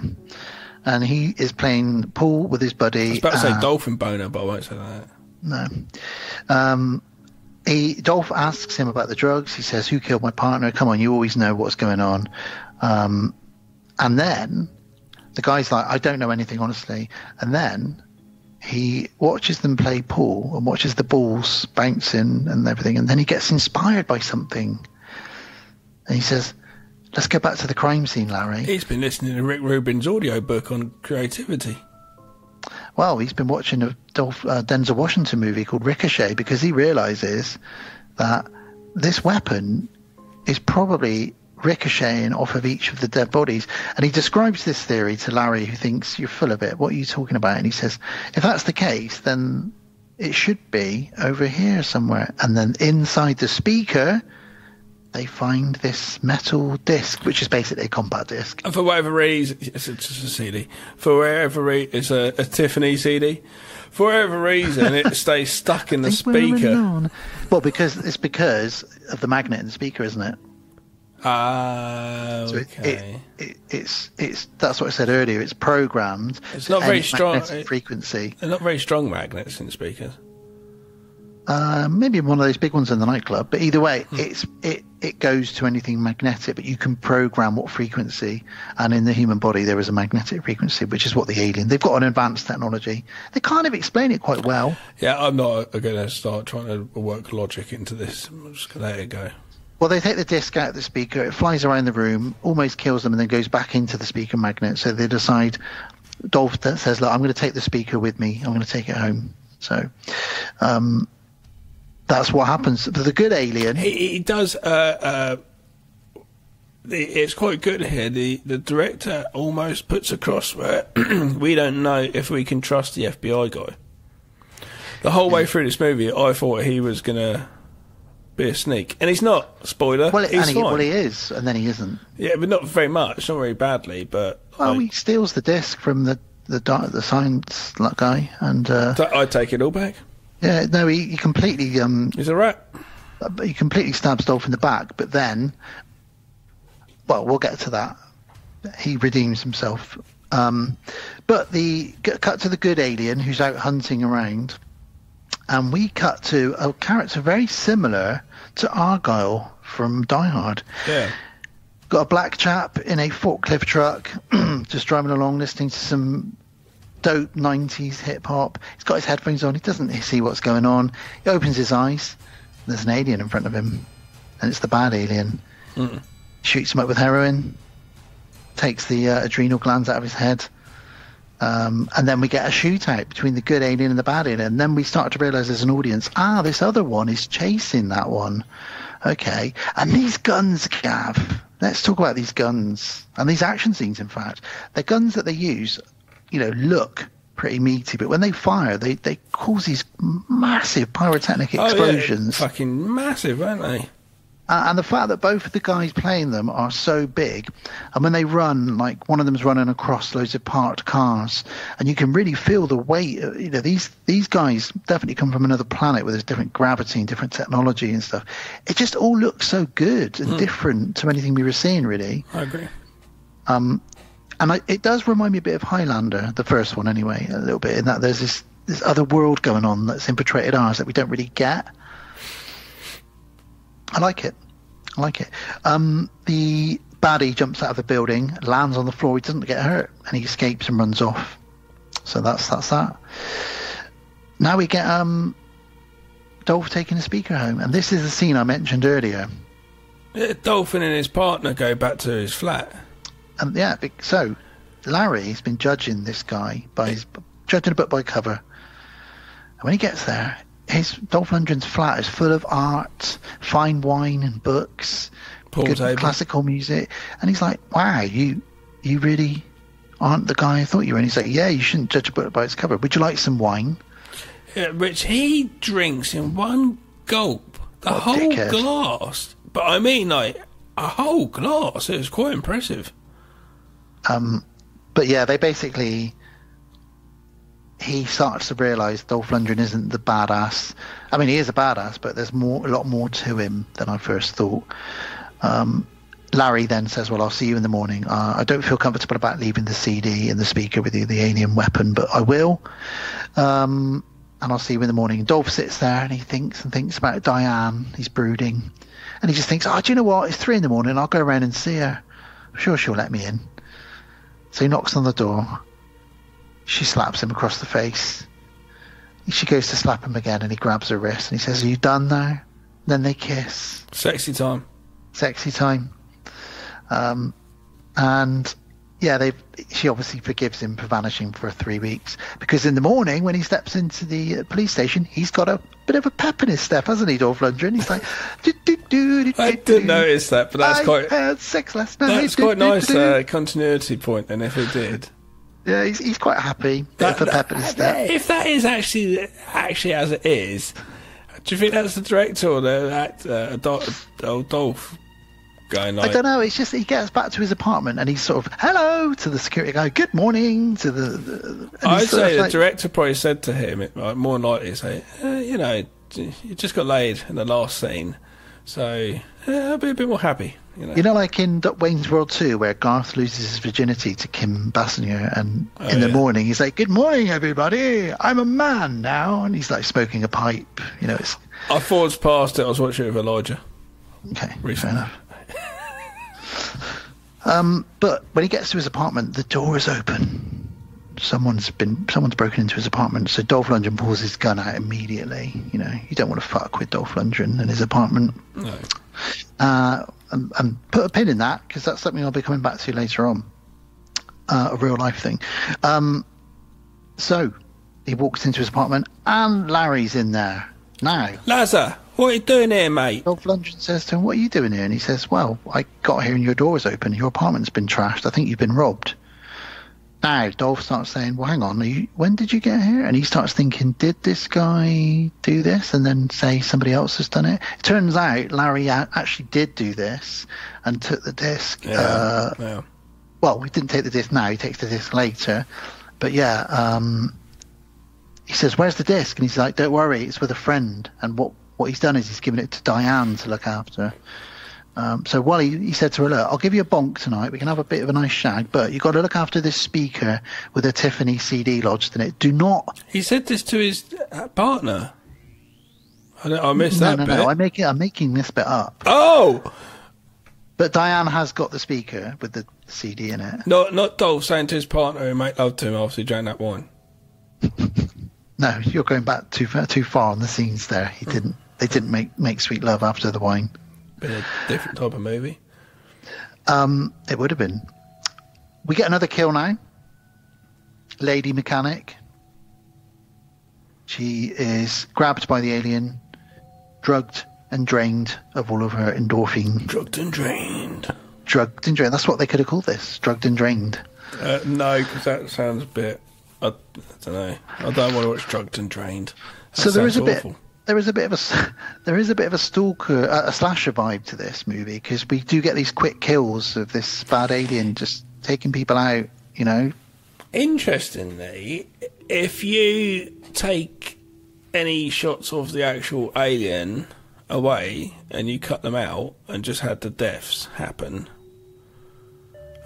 you could easily not even think it's a science fiction type thing. Yeah, could be just a straight up. Yeah, like a mystery, trying to figure out who it is. Yeah, that would be quite good actually. Fan edit. Well, we get to meet the crazy scientist laboratory guy now, don't we? My God, he is unhinged. So Dolph says, "Let's go and meet my friend." This dude. I knew you were going to like this guy. Fuck me. This dude, he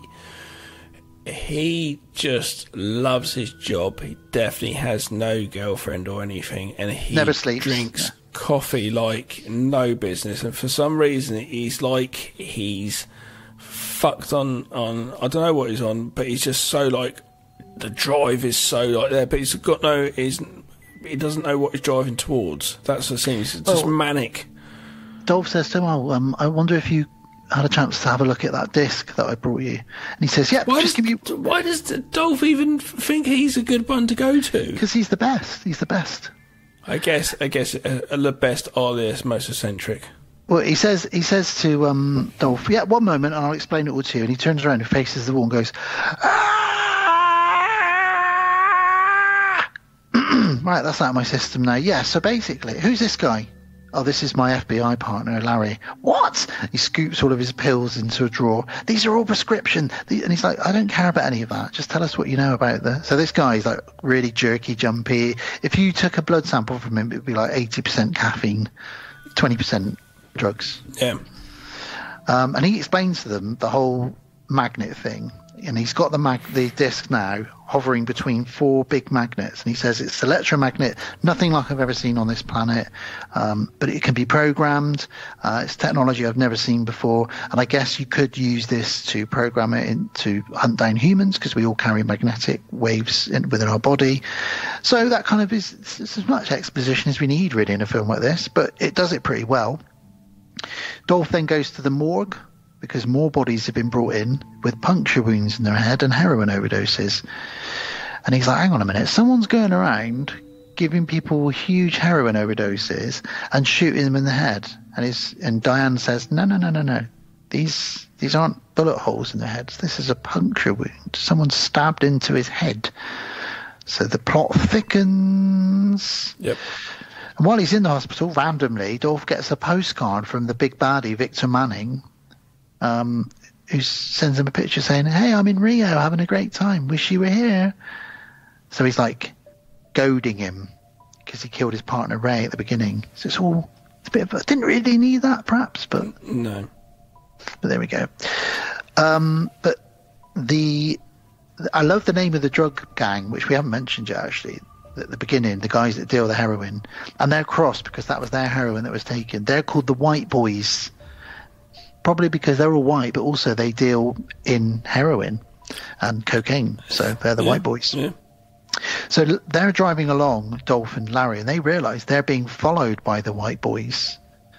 And they start shooting at them. Larry pulls his huge Dirty Harry Magnum out of his coat, and they start shooting back. Really good car chase scene here. They end up playing chicken against the baddies, and the baddies sort of chicken out, so Dolph and Larry escape, and Dolph then goes to where does he go next? He says, I'm pissed off now, they've pushed it too far, they're coming after me. Yep. So he goes to Warren's office. He gets there and he sets off all the car alarms outside just to cause a bit of a distraction. He sneaks into the office, he beats up a couple of guys in the boardroom. He pulls the gun on Warren. He knows that Warren is like the head of one of these sort of what is his plan though? Just go into the meeting and just fucking start waving a gun around? He just says to him, I know you killed Ray. I know you're involved with the White Boys. And everybody in that boardroom pulls a gun on Dolph as well. And you're like, okay, you're in trouble here, Dolph. But Warren says, put the guns down, guys, put the guns down. And Warren explains to him that there's a drug war. And he says, I know that you stole my heroin and my 5K. The White Boys want that back. And Dolph's like, it wasn't me. I didn't do it. And he's like, well, someone took it from that drug bust that went wrong where loads of the White Boys were killed. So they're after you now, Dolph. There's a hit out on you by the way. So not only is he dealing with these aliens, he's now got the White Boys after him who want him dead, and they want their money and their drugs back. So it's not a great day for Dolph Lundgren. Dolph says, well, that's not going to happen. I could just kill you now. And they said, well, we've got some collateral. And they bring Larry in. Larry's been captured. And he's got a gun to his head and the tables have been turned. And they say to Dolph Lundgren, the only way out of this is if you make the drug drop off, we might let you off. But you're going to have to drop off some of these drugs now and do the deal for us. So he has to go ahead and do that. This is where Ao Leung shows up. For anyone who doesn't know, Ao Leung is a Chinese gentleman. Eats a chocolate bar and Die Hard. Chocolate bar eating guy in Die Hard. Yeah. He's Endo in Lethal Weapon. You know, he's in Big Trouble in Little China. He is usually got a goatee. He's fought everyone from Brandon Lee to Dolph Lundgren to Jesus, everybody. Jesus, what movie was that? He had a fight with Jesus. Kung Fu Jesus. I've never seen it. There is actually a movie called Kung Fu Jesus, which I've seen. It was fun. Oh. Fung Fu Jesus. It's pretty badass. So yeah, he heads into the pawn shop that Ao Leung is running, but it's actually not really a pawn shop. It's a drug. It's all a front for drug running. He opens a suitcase, but he gets double-crossed. Ao Leung gives him an empty case. He says, "Go fuck yourself and tell the white boys to fuck themselves too." Normally he's got a heavy Asian accent, but in this film he's just got like a standard American accent, which always throws me. He runs off with all the heroin. Dolph chases him out into the alleyway, and he finds his body hidden in the corner, and the alien has attacked him, and then the alien attacks Dolph. Yeah, but the other alien's there as well. He is. He steps in, and there's a huge gunfight. Larry manages to fight the white boys off and go out and help, and the alien escapes with all the heroin. I keep wanting to go to Fat Boys, but it's white boys. Fat boys, as in that. Yeah. I wasn't having a seizure for anyone listening then. I was doing an impression of the Fat Boys beatboxing. So all this has gone down. Lots of gunfire. You know, the tables are turning a little bit. They've also got the white boys after them. So Dolph goes to visit Diane. And she sees the bruises on his throat and says, "God, who's done that to you?" And it was the alien when he grabbed Dolph Lundgren's throat. She then explains the whole endorphin thing and her theory, but she says no one on this planet has the technology to be able to do this. Why did she word it like that? I worded it like that. Oh, okay. It's subtext, though, you know what I mean? All right. It's funny, though, because the alien in this is like the Predator. The Predator's coming to hunt. The alien is also coming to hunt. Yeah, it's just using us. Hunting ground, basically. Just using the humans. Maybe they live on neighbouring planets and they just see humans as a source of drugs and sport. I don't know what else. That means that they know we're there, but they're just like, oh, we could go and visit them, and they do probably come and look at us. Maybe they do tours. That's what UFOs are. Yeah. They're alien tours. Well, look, there's two of them having sex in a car. I've broken it. I'm gonna declare this on my other podcast, Hot Strangers podcast. It's what they are. They're tourists. So there's like an alien Richard Branson who takes people on tours of planet Earth. Yeah. What's that one doing down there? It's quite expensive. That one's wanking, look. Yeah, they can do whatever. It's like looking at monkeys or whatever, like the zoo, isn't it? Yeah. That's what they're doing. That's what these guys are doing. They're like, oh, let's get some more drugs from them fucking brains. You've heard it here, listeners. That's what UFOs are. I've broken the fucking code. Well, Dolph reveals at this point to Diane and Larry that he thinks it's aliens. Aliens. And they don't obviously buy that initially. Well, Diane's a bit more on board. Generally, when people say to you, I think it's aliens, you're like, what have you been smoking? Yeah. But he's been around the block a few times, this guy, Dolph Lundgren, to know this is not something he's dealt with in the past. They say, no one's going to believe you. But anyway, they go back to the scientist from earlier, the caffeine man, and he has had the shit kicked out of him, hasn't he? He's had the shits. He's had the shit kicked out of him. Yeah. And the disc was stolen. And he says to Larry, they looked a bit like you, actually. They were in suits like you. So some of the FBI have gone round there and kicked the shit out of him, taking the disc off of him. I guess, like you said, he's the best he is. But I was like, I wouldn't trust him leaving him with that stuff. Yeah. I wouldn't trust him with my coffee. Mm-hmm. Who knows what he'd put in it. But Dolph tells him his theory, and he says, so you're saying that these are drug dealers from outer space? You really think anyone's going to believe that? No, I don't think they are they? We get another alien fight between the good and the bad alien. The bad alien escapes, but the good alien is injured in this fight. It does seem to be like another alien fight. It's another alien fight. It's the same blueprint as a slasher. Yeah. We cut to a kill or an alien fight or an alien kill, and then we cut back to the main story. But it works. It sounds weird when you're going back and reviewing it, but it works because, like I said, it never lets up, this film. It just snowballs and snowballs and snowballs. The weird thing now, though, is when they go back to the crime scene, because there's a whole load of people killed here in this store. When they're at this crime scene, the good alien is spying on everybody, and he's sort of thinking, well, which one of these guys do I trust the most? Probably that Dolph Lundgren guy. I'll go and speak to him in a minute. But the FBI are there, and they basically say to Dolph Lundgren, forget it. Forget the case. The case is closed. It's all finished. You don't need to know anything more about this now. And just go on your holiday. It's all dropped.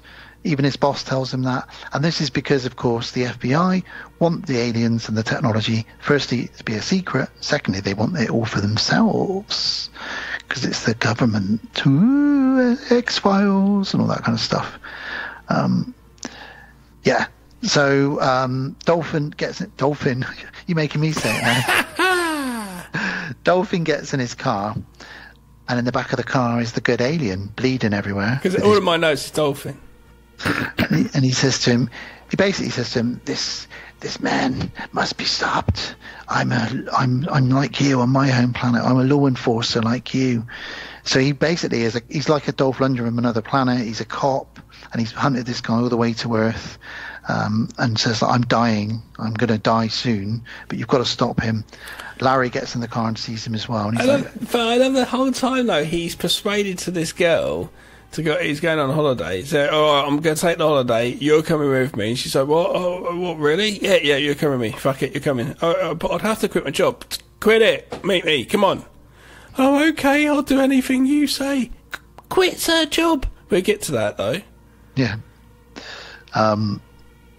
But yeah, the alien says to him, promise me you'll stop him. And obviously, as we've said, when Detective Jack Kane says, I promise, he never breaks that promise. So he promises this alien he will stop this bad alien.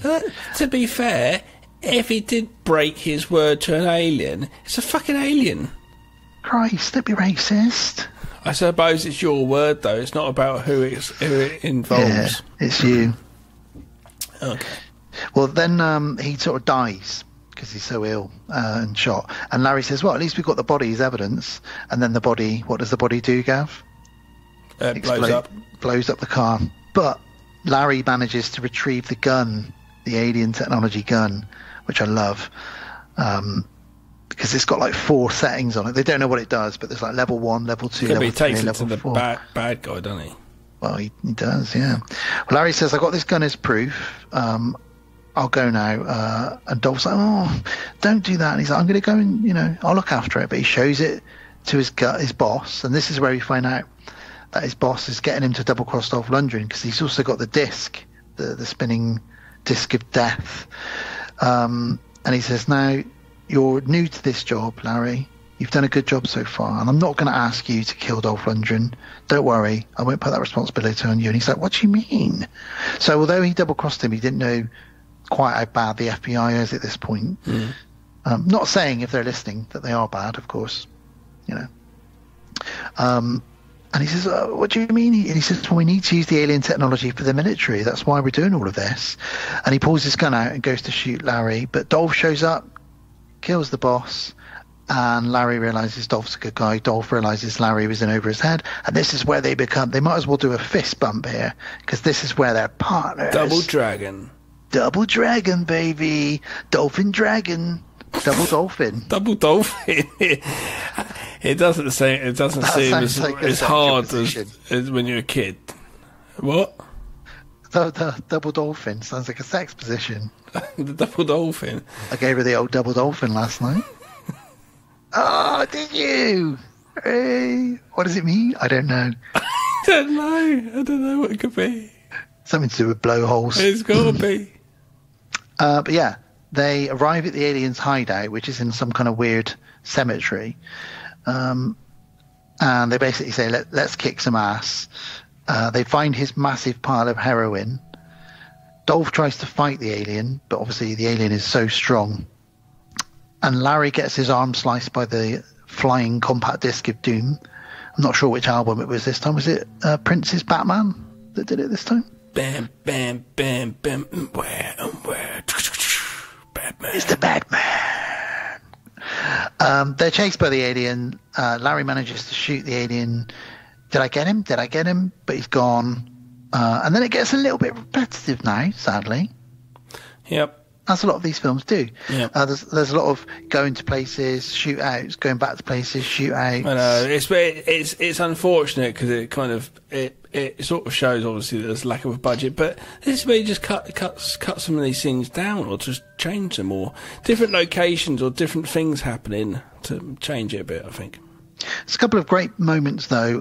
One of them is the bad alien steals the cop car and gives chase, and he's chased them. It's a great car chase, all practical, because this is pre-CGI. Just before this, very quickly, the girlfriend turned up and said, I've quit my job. That's right. I've quit my job. And he's like, that holiday's going to have to be... yeah, I persuaded you. Yeah, nah. She's just going to be like, men are such dicks. And it's like, yeah. This car chase smashes through a shopping mall. More cops get killed. Larry blows up the car. Great moment where he blows up. He says, "I'll put this thing to level 3 on the gun." Blows up the cop car with the bad alien inside, and he gets out and goes, "Whoa! I got that son of a bitch!" And then out of the flames, the alien just starts sprinting at them, and it's quite a terrifying moment. He's like, it's like the Terminator, isn't he? Hello.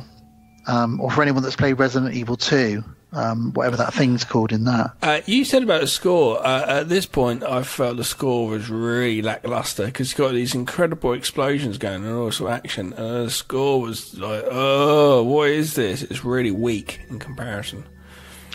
Fair enough. I like the opening score. And I don't remember the opening score, but I didn't dislike it, so you know what I mean, it went past. But this one, I could feel the dislike for how it wasn't complementing the explosions. Well, we basically end up in the end scene of RoboCop now, because they go to what looks like the set of RoboCop, a big sort of foundry, or maybe Terminator 2. Have you seen RoboDoc yet? I haven't watched it yet, no. It's on the list, don't worry. It's a biggie. And they have this big shootout, and they duck and dodge underneath pipes and stuff like that. Dolph says to him, "Look, I'll give you the drugs." He starts throwing the drugs on the ground and smashing them, and says, "If you let Diane and Larry go, you can have the drugs." But he tries to then do a Mortal Kombat, "Get over here!" The alien fires his little heroin snake out of his arm, tries to get Dolph, and they have this big struggle. And then he says, "I win." And then he says, "I come in peace." And Dolph shoves him onto a pipe and says, "And you leave in pieces, asshole." And puts the gun up to level 4 and blows him away. Yeah, this whole ending here was just kind of boring. I don't know why. It's just like, it was so good earlier on. There's a lot more sense of adventure and things going on. But yeah, this bit here just really felt... So many movies we review together, the last 20 minutes always feels a bit like... It's a really hard point. I think that and the ending sort of towards the second act and that, it's a really hard part to get in story sometimes correct. The fun, the setting up is easy, then it's fun and games. So for the rest of the first 40 or so of minutes, you're just having fun. Then something changes and it goes downhill, and then you come back up. But it's that bit there which could be a bit hard. Well, there's a reason why films like Lethal Weapon and Die Hard, if we're talking action films, Predator, there's a reason why they live on as classics. It's because they managed to stick the landing. The formula, the end works. But what I would say is, because it ends on a freeze frame, with them all laughing. But what I would say is, this film is very lucky that it's got a great story and a great cast and great direction and cinematography, so that you kind of forgive the last 15 minutes, really. Because you've been on the ride, you sort of, by this point, you've had, if you drink, you've had like your sixth beer. The fun's a ride, it's not the ending. Yeah. Yeah. But all in all, I was really happy to revisit this. It's been a long time since I've seen it. Yeah. And your first watch, so what do you think? Tell me your thoughts. Yeah, well, my thoughts. I thought it looked good. I thought it was well directed. I thought it was absolutely fine everywhere, apart from that score I thought could be a bit better later on. And basically, that last bit being a bit tighter and a bit better, a bit more different. It's original, though. Quite an original story, alien drug dealers. Yeah. But it has got elements of Predator 2 / Cobra / Lethal Weapon. You've got a movie called The Borrower. Yeah, it reminded me of that as well. The alien comes down and has to put off people's heads to be able to breathe, but they run out, so he has to keep getting over heads and just ripping off people, which, as a kid, when I watched it on a big cruise ship one night by myself in the middle of nowhere. No one around anywhere. It's really weird. And creeped me out. I thought it was really disturbing. Watched it again, got it on videotape. I found it at a jumble sale, and it wasn't very good. It also reminded me, there's not that we like these movies that much, but in some of the Critters films, you get the alien bounty hunters come down as well. So it's kind of got those elements in it. But this is great. If you've never seen it, guys, it's a thumbs up from me. I think Gav's giving it a thumbs up as well. Yeah, it's fun. It's a Friday night flick. It really is. You kind of know what you're getting into, so... Yeah. And it's quite an original story with some fun scripting and good looking scenes. So yeah, that's it really. But I'm glad we watched it. I imagine this did well in the video shop. To be honest with you, when it came out, I imagine it's someone picked up and went, "Yeah, that'd be alright." Like I said to you, I remember my dad buying it. We bought it literally because it had Dolph Lundgren on the front. We didn't look at the back or read about it, so we watched it that night together. I was probably about 12, 13 maybe, and we really enjoyed it. And it's been one that me and my dad talk about. In fact, I told him we were talking about this. He said, "Oh, that's such a classic film. It's a classic film. I'll have to dig my VHS out." So he's going to be watching it at some point over the next week as well, because he loves it. Has he got lots of VHS? Oh yeah, it's like me. Still watches them? Occasionally, if he, it's like vinyl records to him. The same with me. If I've got it, like when that time me and you watched Halloween together, and I pulled out my old VHS, and it was so blown out, wasn't it? The colouring was all like weird on it. Do you remember? That was hard to watch, actually. Yeah, man. Yeah, it wasn't the Blu-ray. It wasn't 4K. No. But either way, I still love pulling out my old. In fact, when I watched finish what you're saying there. VHS tapes. In fact, our next movie we'll be reviewing, I watched that on VHS because when I was with you pulling at a out my old sale, charger. What? When I was with you at a car boot sale, I found Masters of the Universe on VHS, and that's the copy I watched. Oh, nice. For our review on this episode. But yeah, thumbs up from both of us. Dark Angel, 1990. Now it's time. Oh, what's he doing? Bill? What's going on here? Oh, you've made me a birthday cake. Oh, that's very nice of him. In the shape of... What is that in the shape of? Is that supposed to be a penis? I don't know. If it is, then what's that bit coming out the end? It's an alien penis. I see. So it's like an alien xenomorph, but there's a little penis coming out of the penis. I like what you've done there. That's quite clever. Yeah, you can eat that bit. There's got to be a porno out there, Bill, with this in it, right? Where a penis comes out of a penis. With Bill Murray? I don't know. I don't know if you're in it, Bill, are you? No? He's winking. Dirty bugger. All right, come on. Come on, Bill, take us into World of the Strange, please. Hi, welcome back to World of the Strange.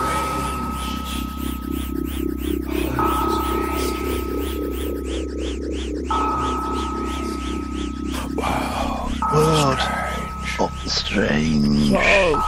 So. It's a very strange world. Thank you for that, Bill, as always. Now, Bill, I'm so sorry. I'm going to have to do this. Gav, what Bill presented me with was not anything that I could read out. It was to do with dolphin sex.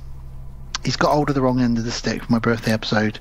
He's thinking back to that episode you did, and you told me about the lady in the house. With the dolphin that tried to have its way with her. Old World of the Strange. Yeah. So I knew this would happen, Bill. Don't look sad. It's my birthday episode, and I'll do what I want. So I knew this would happen, so instead what I've done is I've prepared a list of interesting facts about Dolph Lundgren for you. Because he's a very interesting character. I also thought we could have a quick chat about action heroes as well. And what makes an action hero, and why we don't really get many anymore. Do you know what I mean? Well, let's start with Dolph. Did you know that Dolph Lundgren, do you know what the average IQ is? Average IQ is 100, isn't it? Exactly that, yes, well done. Dolph Lundgren has an IQ of 160. That's quite a bit, isn't it? Yeah, he's an incredibly intelligent man. I think he's 6'5". Obviously, he was a model. So I presume everything's big, even his penis, because it seems he's got a big brain, big intelligence, big muscles. He's big. Like, everything seems to be big with this fella. I don't have that information in this list. Mr. Big. But he graduated from high school with straight A's. Big shits. Yeah. He studied engineering at Washington State University, and then he did a year in the Swedish Marine Corps. Then he got a degree in chemical engineering from the Royal Institute of Technology. Then he got a master's in Sydney, so he's lived all around the world. Master's in what? I think it was chemical engineering as well. Okay. What engineering? Chemical engineering. And then he also got a scholarship in Massachusetts Institute of Technology, also known as MIT. Okay, so is he essentially a chemist? He is laboratory chemist, all that kind of stuff, really. But he quit. He quit 2 weeks after he got his scholarship. He quit MIT because he didn't want to shake test tubes for a living, he said. And he realised he could make a bit of money as an actor. But he says, I'm not smart. Come on, I'm not that smart. But he's got an IQ of 160. And he's widely known as one of the smartest, not only action heroes, but just people in Hollywood. Interesting. He also speaks 6 languages. Did you know that? That's pretty impressive. His mother tongue, obviously, is Swedish, being a Swede. But he also speaks English, obviously, German, Spanish, French, and Japanese. Fucking hell, Japanese is a bit of fun to learn. Yeah. Did you ever hear about the fight he had with Van Damme on the steps outside Universal Soldier? No. Yeah, so you can find this on YouTube. They're outside on the red carpet in their tuxedos, and they get into a bit of a scrap, and they square off against each other, and the security guards have to come in and sort it out. But later, it was revealed it was all just a bit of a show. They were told that they would do it, to get the press and for the Universal Soldier, because it was the 2 big guys getting together in a movie.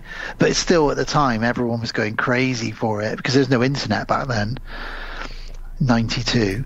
So yeah, you just got these 2 guys getting into a bit of a scuffle and squaring up against each other. Imagine that. So you just got like a stills from the video in magazines? I've seen it on YouTube though. You can watch it. Before the internet, when it first sorry, happened. yes, indeed. It probably would have been on some news stories. It looked more, yeah, true, and it probably looked more of a thing when it is edited down like that. Yeah, it was all a publicity stunt, like I say. But the film, it worked well because the film made 95 million at the box office. So, fair enough for those guys. We talked about his martial arts. So he started karate at the age of 10, Dolph Lundgren. And by 19, he was part of the Swedish World Championship squad. He went to Japan to do full contact karate. Full contact. He said you had to be a brown belt. What's full contact? Just kicking someone in the face as hard as you can. There's no pulling punches or kicks. You're not getting points or anything like that. You're just knocking them out. Right. But he said you had to be a brown belt to go to Japan, and I was only a green belt. But my instructor just said I was good enough and big enough to fight in full contact. I thought, oh my God. Imagine going against him.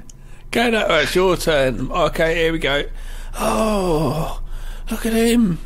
He's 6'5". You're not going to get close because his legs will get you. He did say, I thought I was going to get killed, but he won his first 2 fights of the tournament by knocking his opponent out.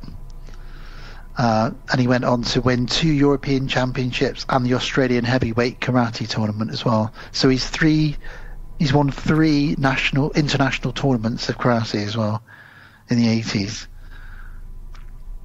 On the trajectory of an action star. Yeah, absolutely. I think I'm going to get killed. He's I'll on just the knock action these two guys train. out. He's on the action train. He's putting some fuel in the fire. Well, let's get into how he got into acting, because it's an interesting story involving an interesting woman, as I'm sure you'll know. But when he was studying in Sydney, Australia, he was working as a bouncer in a nightclub. Now, again, just picture Dolph Lundgren being the bouncer on the nightclub. Some little drunken Australian like, "Oh, come on, mate, let me in." And he's like, "Sorry, I can't let you in tonight." You know, a huge guy. He's not going to let you in, is he? He's like the door. He is the door. He's a big guy. But while he was at the nightclub, Grace Jones came to the nightclub. Oh, okay. I don't know this story. Okay. And she said, "Do you want to be my bodyguard?" Did she say, "Pull up to my bumper, baby"? She probably did. Well, later on she did. So he worked for her in Australia and then ended up becoming one of her personal bodyguards. They then fell in love. And Pull up to my bumper, baby. They moved to New York City together, where he was not only her lover, but also her bodyguard. So it's like the Kevin Costner, Whitney Houston. They should remake it with those two. It's the canon version. I want to see that so badly. The canon version. Grace Jones and Dolph Lundgren. And I will always pull up to my bumper, baby. Pull up, pull up. On the streets of New York City, to protect Grace, he always had two guns on him, one on his hip and one on his ankle. Fucking hell. Dolph Lundgren, not only is he a 10-year veteran of karate championships, he's a bodyguard. He's got two guns. He's bodyguard to Grace Jones while he's pulling up to her bumper. But also, she doesn't need a bodyguard. If someone came up to her, I wouldn't want to... I wouldn't touch her. I wouldn't mess with her, man. Yeah, I'd be scared. But Grace Jones basically introduced him to lots of her friends. He became really good friends with Andy Warhol and lots of other people like Roger Moore. And then eventually, when he was on set of A View to a Kill, they said, "Oh, do you want to be in this?" So his first on-screen appearance is in A View to a Kill as a guy that gets killed by Roger Moore briefly. Oh, I think I maybe saw that. I watched it not too long ago. Well, because of that, he then got the role of Ivan Drago in Rocky IV. So pulling up to the bumper was a good move. It was a good move, because then he got Rocky IV, then he got Masters of the Universe, and loads of little straight-to-video stuff, and then he did like the odd Dark Angel. Now he's like the bona fide action hero legend, you know, who is probably a bit more straight-to-video than a lot of Expendables action heroes. Yeah, you know, bring all of these back into the limelight. Indeed. And we'll get on to like action heroes in a moment. We can have a brief chat about it, because we both love our action heroes. Well, let's talk about Ivan Drago, shall we? And what he did to Sylvester Stallone. I can't really comment, to be honest with you. I can't remember it. Well, any of them really. Stallone said in Rocky IV, "I really want these fights to look real, so I want you to hit me as hard as you can, Dolph." And he was like, "Are you sure?" He's like, yeah, hit me as hard as you can. But he hit Sylvester Stallone so hard in the ribs that he made his heart swell up, so he had to go into intensive care with a swollen heart. Why did he say hit me hard as you can? Because I want it to look good for the cameras. I'm Sylvester Stallone, I can take it. Oh, obviously couldn't. The doctor said, "You've got the same injuries as somebody who gets in a car crash, Mr. Stallone." He's a big guy. So did they use the shot? Oh yeah, all the shots are in it. Yeah. Oh, good. He said. They said to him, got hurt, but "Your injuries are exactly the same as someone involved in a very fast, very big car crash where the steering wheel hits you in the chest and breaks a few ribs and hits your heart so hard. A lot of people die from that." Yeah. But yeah, that was what a punch from Dolph Lundgren is like, basically. Yeah. It's pretty impressive.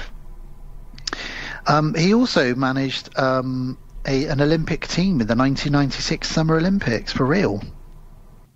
He did what? He managed a sports team in the 1996 Summer Olympics. He managed them? Yeah, he coached them. Coached them? Yeah. Fair enough. So he got asked to be involved in that for real. which is weird. I presume as he gets older, I know obviously he is older than he was when he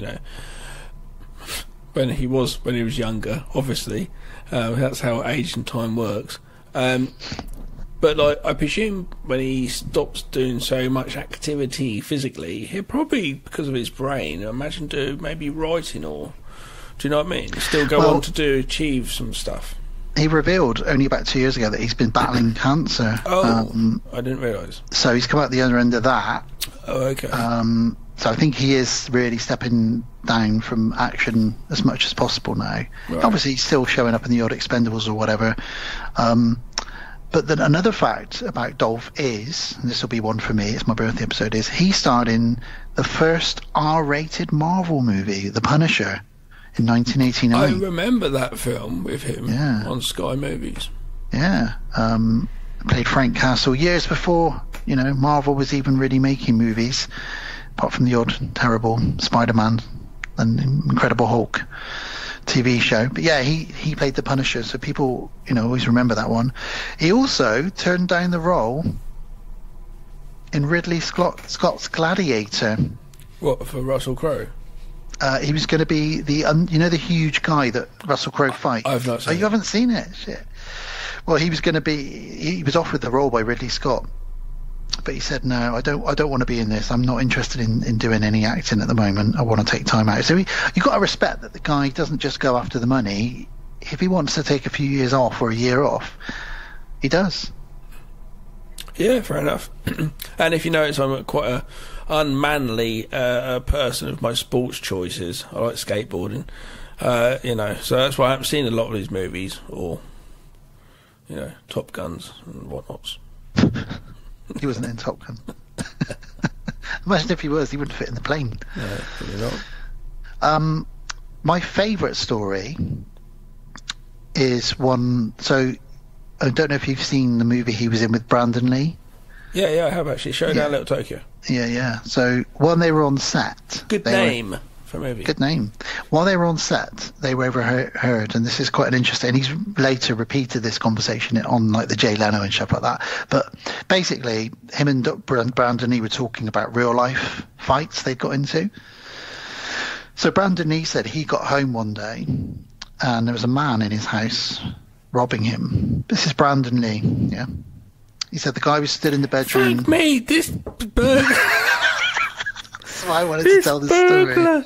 This burglar's like, right, here we go. Nice, I'm in. Do you know what he's stealing before you say any more? No, wait. He's looking around the house and he looks like, goes, fucking hell, look at that. It's a picture of Bruce Lee. Fucking hell, nice. There's another one. It's a bit weird, isn't it? He doesn't know. He's broken into Bruce Lee's son's house. Bruce Lee.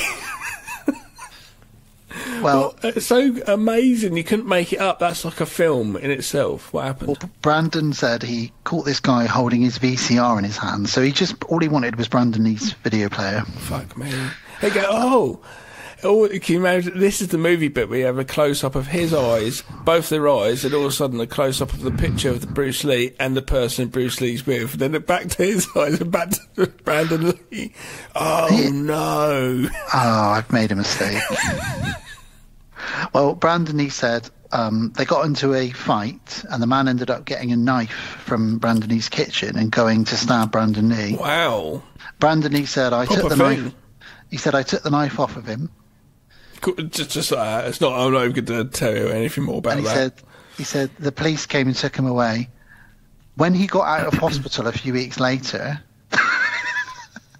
he got 2 years for breaking, entering, and attempted robbery. So he put him in hospital for 2 weeks. I got beat up by Bruce Lee, son. Well, Dolph then replied with a story of his own. He said, well, I had a similar thing happen to me once, but I didn't have to fight anybody. When I was living in Spain, I got home one day. My wife, my fiancée at the time, was tied up in the bedroom, and I couldn't understand what was going on. I undid her ropes and called the police, and she said what had happened was a group of robbers had broken into their Spanish villa, tied her up. God knows what they were going to do to her, and they were going to rob the place.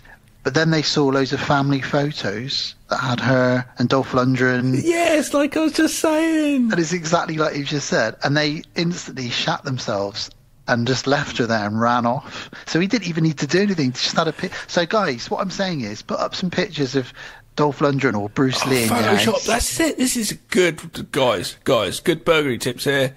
Write this down. Photoshop yourself with different people. You know. I've got that photo of me and Jackie Chan that I sent you. I'll have Leslie Nielsen. Leslie Nielsen. Do you mean Liam Neeson? Me and Leslie Nielsen hanging out on the set of Naked Gun. But he did wrestle the bear bareback. He did. But I've got that photo of me and Jackie Chan together, so maybe I should get that blown up a bit more and framed in my living room, so if anyone ever breaks in, they'll be like, oh shit, this guy knows Jackie Chan. Mate, you can just Photoshop it. I think that's brilliant. But I love the fact that that's another movie just there. Oi, Fred, what? Look at this. What? That woman we got tied up down there. Look at that picture. What? It's fucking that guy in there. What? It's that guy who fought Rocky. What? What are you on about? Look. Dolph Lundgren. Yeah, that's him. Look, and there's another one. What do you reckon? Oh, fuck. And then just that, the alarm bell's ringing. Like, quick, out now. Go. Don't even untie her. Go. Dolph Lundgren. We're in Dolph Lundgren's house. Yeah. Get out.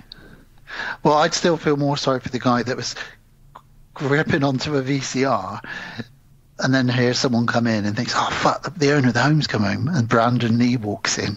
Oh, no. Of all the fucking people. It's the first day of my robbing career.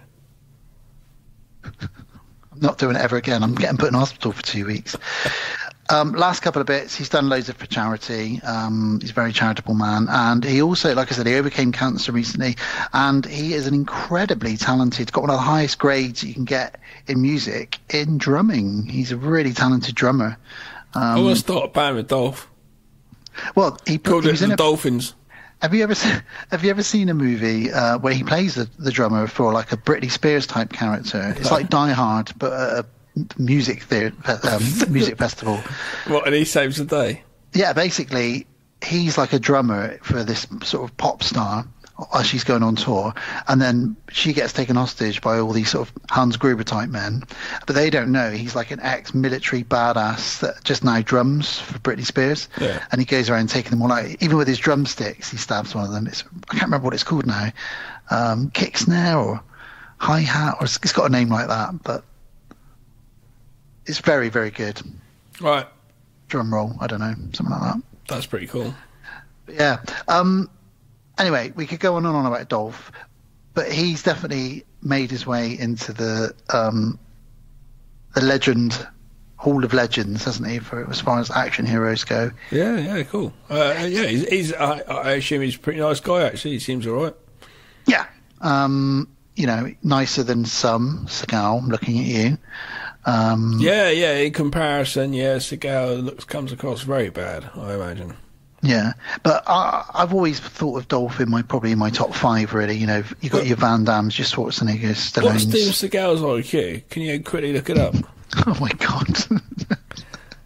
This is not something I thought I'd ever have to look up. I don't know, though, if he would tell the truth anyway. I'd imagine he'd make it up and change it to something else. Let's have a look. But would we actually know? Would it be actually correct? Who's saying it, you know? If you type in, is Steven Seagal, one of the first things that comes up says, is Steven Seagal a god? Fucking hell.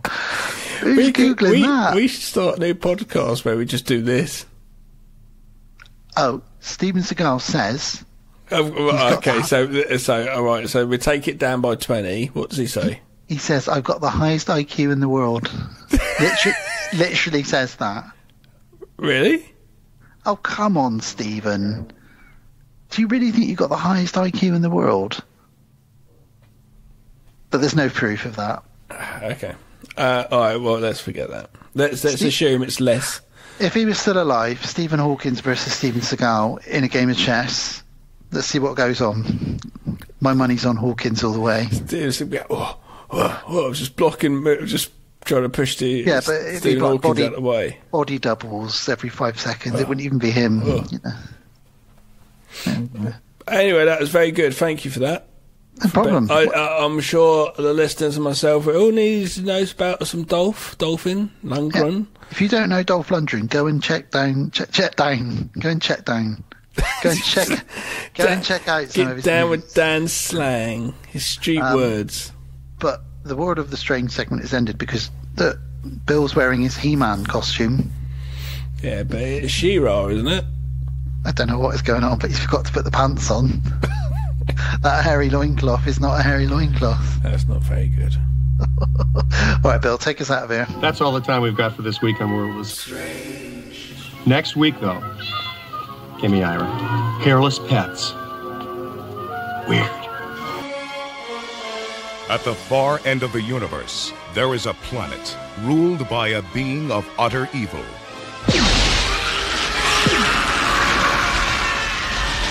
And there is only one man who dares challenge him. They are locked in a battle to the death. A battle that will take them across the heavens. Stop him! A battle that will finally be fought. I want them hunted down and brought to me! Across the face. Police! Nobody move! Of Earth.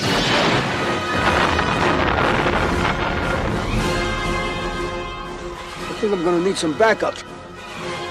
Can you show us the way? Of course. No.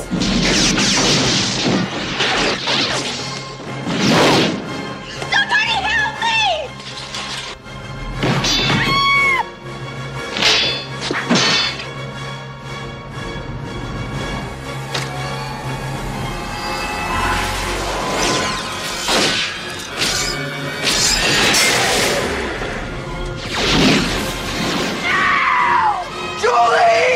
From a distant galaxy, they have come to Earth. Dolph Lundgren as He-Man. Frank Langella as Skeletor. Only they have the powers to be Masters of the Universe. Live the adventure.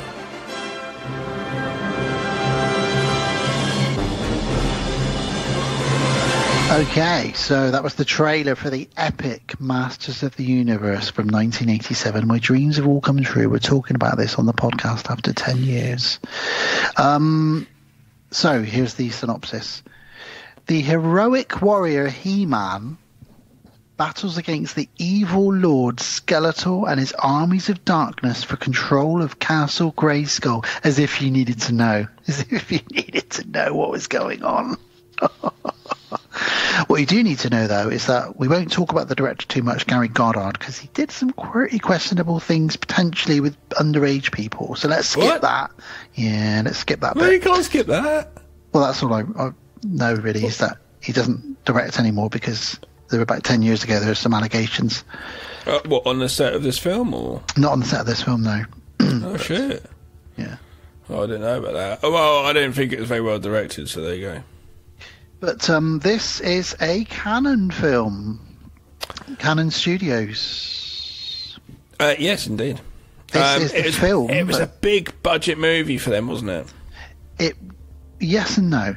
They pulled the budget about 2 weeks before the end. Right. So that's why the end of the film doesn't really... That battle he has with Skeletor is so weirdly shot and lit because they basically took the set down. They took the set away from them while they were still filming it. Because basically what I was going to say was this is the movie that ended Canon Studios. This and Superman 4, which they were shooting around the same time.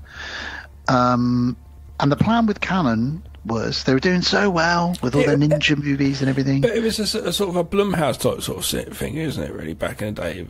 It's like you get these certain studios, and Canon was a great studio, but they were making lots, weren't they? So you'd get different degrees, but occasionally they'd get hits. Yeah, like Blumhouse was early on. Still is, essentially. But what happened was they had the rights to make a Spider-Man film, Canon. So they were like, great, Spider-Man is a well-known superhero. What we can do is we can make a Spider-Man film, but we need to do that we need to get 2 big blockbusters under our belt, and the money from Masters of the Universe and the money from Superman 4, both of those are surefire hits, And when they make all their money, we're then going to go and make Spider-Man. And it was going to be James Cameron directing it. I think he might have been involved in some of the scripting on it as well. But Canon was pissing money away, as you've just said. They were making so many films, they kind of ran out of money. So when Superman 4 flopped, and then when this was getting towards the end of being made, they pulled the plug on Masters of the Universe. They couldn't do any of the things they wanted to do to wrap the film up. So the last battle between He-Man and Skeletor is just, there's no background, there's no scenes. It's just all in a dark room. You know, there's a bit of money spent on the CGI lightning and stuff like that, but it just all ended, really. And in fact, they kept pulling the budget on it, which is why it takes place on Earth rather than on the planet Eternia. You know, it's why you don't get Battle Cat and you don't get many of the characters you know from the cartoons and the toys, because Canon had bitten off more than they can chew. So this film, Masters of the Universe and Superman 4, were two of the last films Canon made. They already had a sequel lined up to this, which they ended up recycling the script for and turning it into Cyborg with Jean-Claude Van Damme. Right. Using the sets that they'd already started building the sets for Masters of the Universe 2. They thought that they were just always going to win. But if they're just hemorrhaging money. And that's the thing. They were making millions of ninja films and breakdancing films. Were both films in production at the same time? Superman 4? I think around about the same time, yeah. Christopher Reeve didn't want to do Superman 4. You know, the budget was ridiculous bad on that. If you've watched it recently, it's an awful film. No. The effects are terrible. The same with this. I don't know I've ever seen it, to be honest with you. Even the suit he wears in Superman 4 is awful compared to the suits he's wearing in the other Who is it? Is it Christopher Reeve? Yeah, it's Christopher Reeve. Right. But it's just awful. They were just pissing money away, really. But this film is what it is. Now, look, it was a flop. It's 5.4 out of 10. When I saw it as a kid, obviously I was a Star Wars fan. Obviously I was a Master of the Universe fan, but I think more of a Star Wars fan, obviously. Like bigger, not obviously, but I was. I had a lot more of their stuff than I did. But I did have Battle Cat, and I had a few of the toys in that. And I used to... What would it be then? Cartoon? Was that a cartoon? The cartoon was what most people knew. It was also comic. I think cartoon. And the toys. I think I knew cartoon, really. So when this movie came out, though, it was exciting, and I might have even seen it in the cinema. But I think this was almost like my second or third time watching it for this. And when it came out, though, for whatever reason, even as a kid, I was quite underwhelmed by it. It didn't hit the stuff that I wanted, and the person who was He-Man at the time, because I wasn't really probably that sure, because it's quite early on. I think Dolph.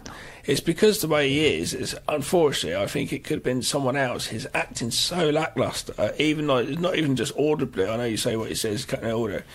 It is very like just. I should do that. Yeah, it's really flat. Yeah, and it's a shame. And if it was different, someone else playing it. But I know it's not He-Man. The movie's called Masters of the Universe, so it's going to be all the characters. So it's not. But at the same time, He-Man was the main motherfucker. So the other problem with this film is it came too late. Yeah. So He-Man came out. What year was it? 87. So He-Man, the cartoon, hit the UK in 1983. Yeah. The same time as the toys hit the UK in 1983. So I was 5 years old. I got Castle Grayskull for Christmas, probably that year or maybe 84. And at one point, it was the hottest selling toy line in history. You know, Mattel were making billions on an annual basis from this toy line alone, which is why they then got the cartoon up and running not long after the toys had started coming out. Like I said, they both hit the UK around about the same year, and it did amazing. Then She-Ra came out, and that was doing amazing. Just added to it. There was 2 cartoons you could watch then, 2 toy lines.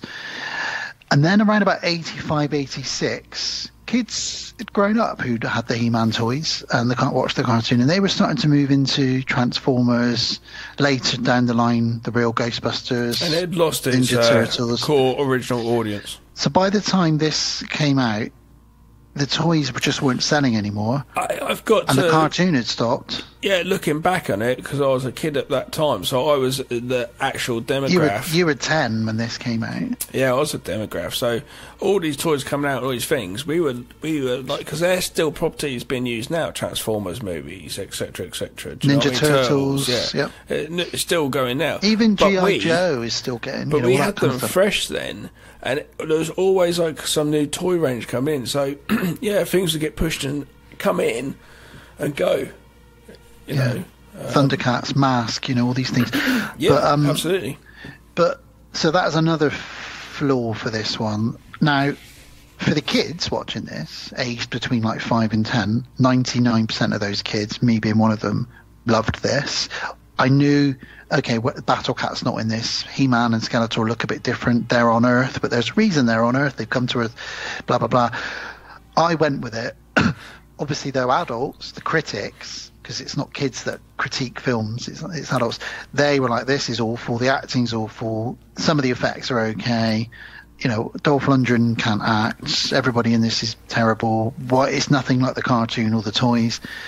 And it got completely panned, it's a turkey. It almost made Dolph Lundgren give up on Hollywood. Stallone, as you said, visited the set and poked fun at him because he had lines. He was told he wasn't going to have lines. He was told they were going to dub over him for someone whose English and accent was a bit less.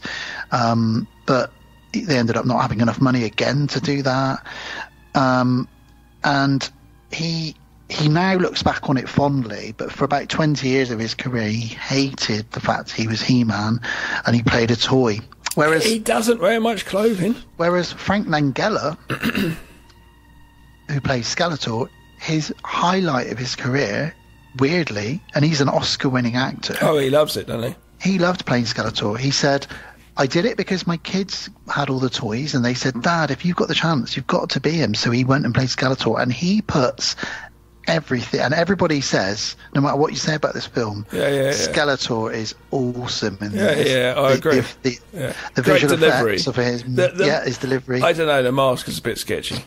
What they've also done as an adult, you realise what they're doing with this film is they're really cashing in on Star Wars. Star Wars obviously made a lot of money from those 3 movies. By the time this had come out, they were trying to cash in on, Star Wars spaceships. There's even quite a bit of Darth Vader-y the way Skeletor is. But they're like 4 years too late. Exactly. They were too late again. So this film was too little too late, sadly. I was chatting to our buddy R.J. McCready about this yesterday, and he said he used to live opposite a cinema, and he remembers seeing the posters up and thinking, well, there's no way that's not going to be a surefire hit, and he couldn't understand why everyone was saying it was awful film.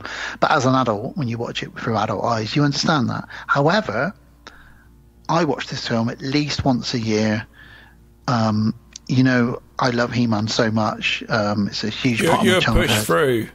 Yeah, and I actually love the flaws that are in this film and the silly delivery and some of the mistakes even. Yeah, it's transferred into your DNA. Yeah. It's a part of you. You enjoy everything about this movie, even if it is shit or bad or good or whatever, you like it. And the fact that it's a canon film, it just adds to it, I thought, how cool would it be if John Carpenter had directed it? Jesus Christ. Imagine him directing Skeletor. Think like Big Trouble in Little China, sort of around that era, but he just had a chance to do this with maybe obviously bigger budget, but John Carpenter directed. Be amazing. Yeah, that'd be pretty cool. Be amazing. Well, obviously it'd be Kurt Russell though, wouldn't it? It was He-Man. Oh my god. Obviously the sequel never went ahead. As I said, they recycled the script and made that Cyborg movie with Van Damme, which was one of Van Damme's first movies. It was a canon film. He'd done Bloodsport and kickboxer as well. But how did they do that after the canon had flopped? Well, they still had a few films to make, but they were shutting down really. Right. They poured everything they had into Superman 4, The Quest for Peace, and Masters of the Universe, and neither of them made anything like what they cost to try and make. So they were already, and I think the brothers, the Globe and Golos, I think they had fallen out as well, and I think it was all just going to shit really. So this was the start of the decline of Cannon. They probably shut their doors a couple of years after, probably early 90s, and that was the end really for them. However, there are some good takeaways from this movie before we get into it. Like I said, Dolph Lundgren, yeah, okay, he's the only guy that could have played He-Man at the time. Frank Langella's incredible in it. Meg Foster is in this, talking to John Carpenter. Meg Foster is in this as Evil Lynn, and she's incredible in it. I think she's really scary. When I was a kid, I didn't know that was her real eyes. What's Meg Foster done with John Carpenter? Is she not in John Carpenter films? I'm pretty sure she isn't she? Don't think so. Maybe not, actually. Maybe, yeah, you might be right. But she's horror. She's been in horror stuff. Yeah. She's a staple of horror. I didn't know they were her real eyes. Yeah. It's crazy, really. Courtney Cox's first film. I didn't really know that's her real naked body in Lords of Salem either. Yeah, that's her. I thought it was a bodysuit sort of thing. We've also got Billy Barty in this as Gwildor. And some good effects around that. James Tolkien plays Lubick, who was in Back to the Future as Principal Strickland, and he's great in this. He's a lot of people's favourite character in this. It's weird. We've also got you can imagine him as like in some sort of 80s perv movie as well, though. There's that little character. As well as Courtney Cox, we've also got another cast of friends in this. Her mum in Friends, Christina Pickles, also plays the Sorceress in this. So we've got two Friends references in this. Is that the one that plays Mac's mum in Sunny in Philadelphia? I don't think so, no. She's Monica's and Ross's mums in Friends. Okay, I might be thinking something else. There's another movie I watched the other day where they popped up. Probably them. Okay. And the other person to mention in this really is Anthony DeLongis, who plays Blade in this. Not the vampire hunter, but he plays a character called Blade, and he is Hollywood royalty, because anytime you ever see somebody using a whip or swords in films, he's usually had something to do with it. He's the guy that taught Harrison Ford how to whip, Michelle Pfeiffer how to whip. Yeah, Michelle Pfeiffer as Catwoman. He also taught Dolph Lundgren how to hold the giant sword he had to use as He-Man. And this guy's got over 200 credits on IMDb. He's an actor, fight choreographer, stuntman, and he's a whip. One of his titles is Whip Master, Gav. Wow. That used to be your title, didn't it? So say down the pub. I'm a Whip Master. Whoosh. Effects are pretty good in this, but for the most part. But let's talk about it. Let's get into it. A lot of you will know this story. Some of you may have even heard me talk about this on other podcasts. I think this is the third time we've discussed it. I love it, and it's fun. It's a silly movie. You love it. Fucking get on with it. I do. Okay, well, even the titles after the Canon logo, it's Superman. The music sounds like a Superman song, but slightly off key. And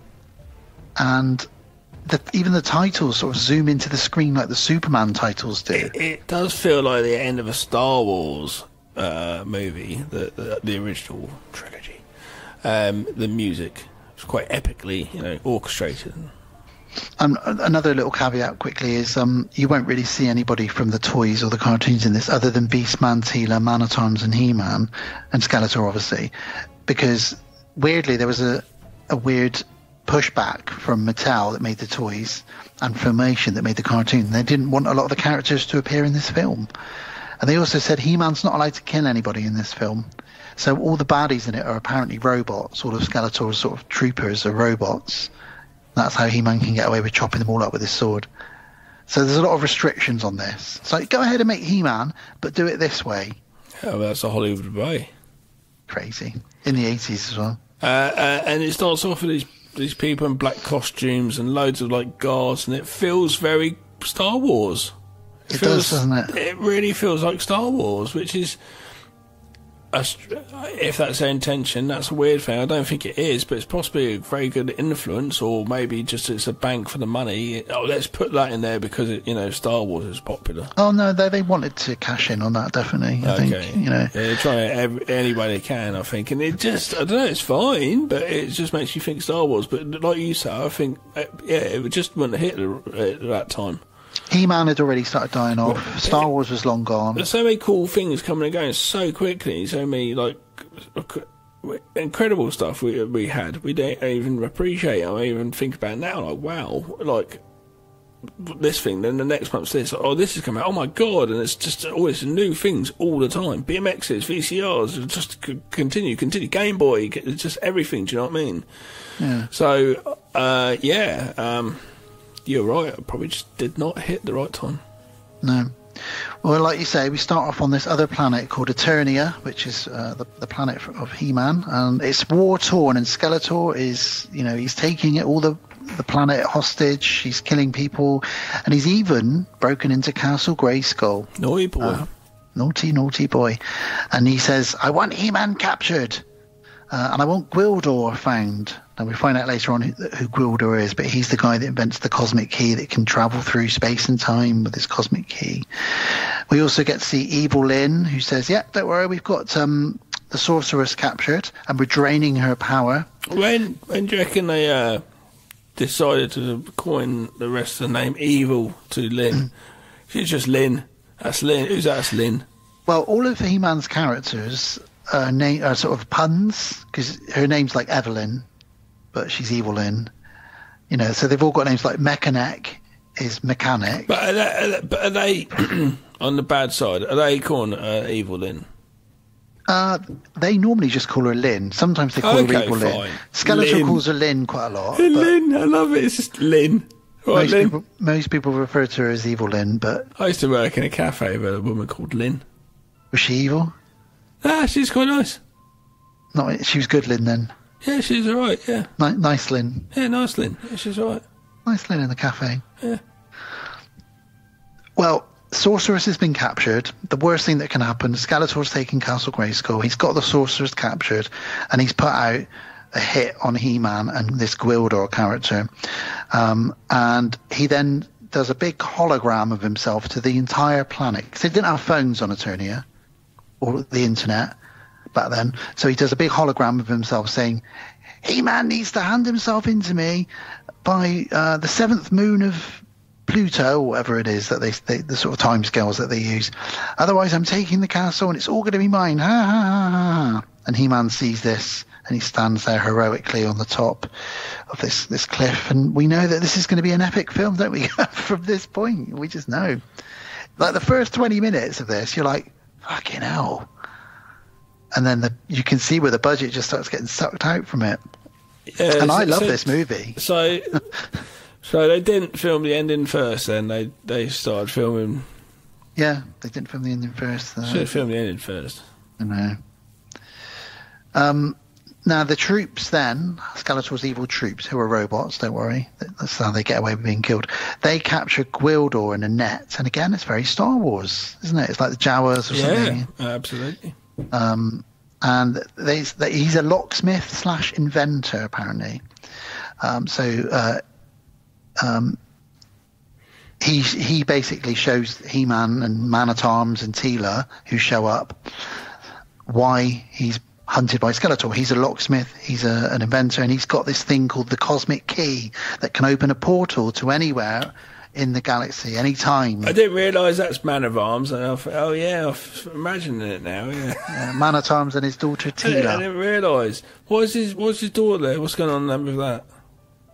That's they're just father and daughter. That's how they were in the comics and in the cartoons. Yeah, but why is she hanging out? What's she doing? She's captain of the guard. Captain of what guard? The Eternian Guard. What's that then? So he is the master of all weapons, and he's he's a master armourer. Yeah, and she is captain of the guard. So she's basically in charge of the entire Eternian royal palace and all the guards. She's a badass warrior woman. Right. And she's also, like head of security. Also one of my first crushes. Did you not gone out? No. Did you? No, didn't. So she's like head of security. Yeah, if you go back and watch the cartoons, you see that she's high up. Then She-Ra was a princess in the castle, and He-Man's a prince in the castle. Well, they're twins. He-Man and She-Ra are twins. So who's the king?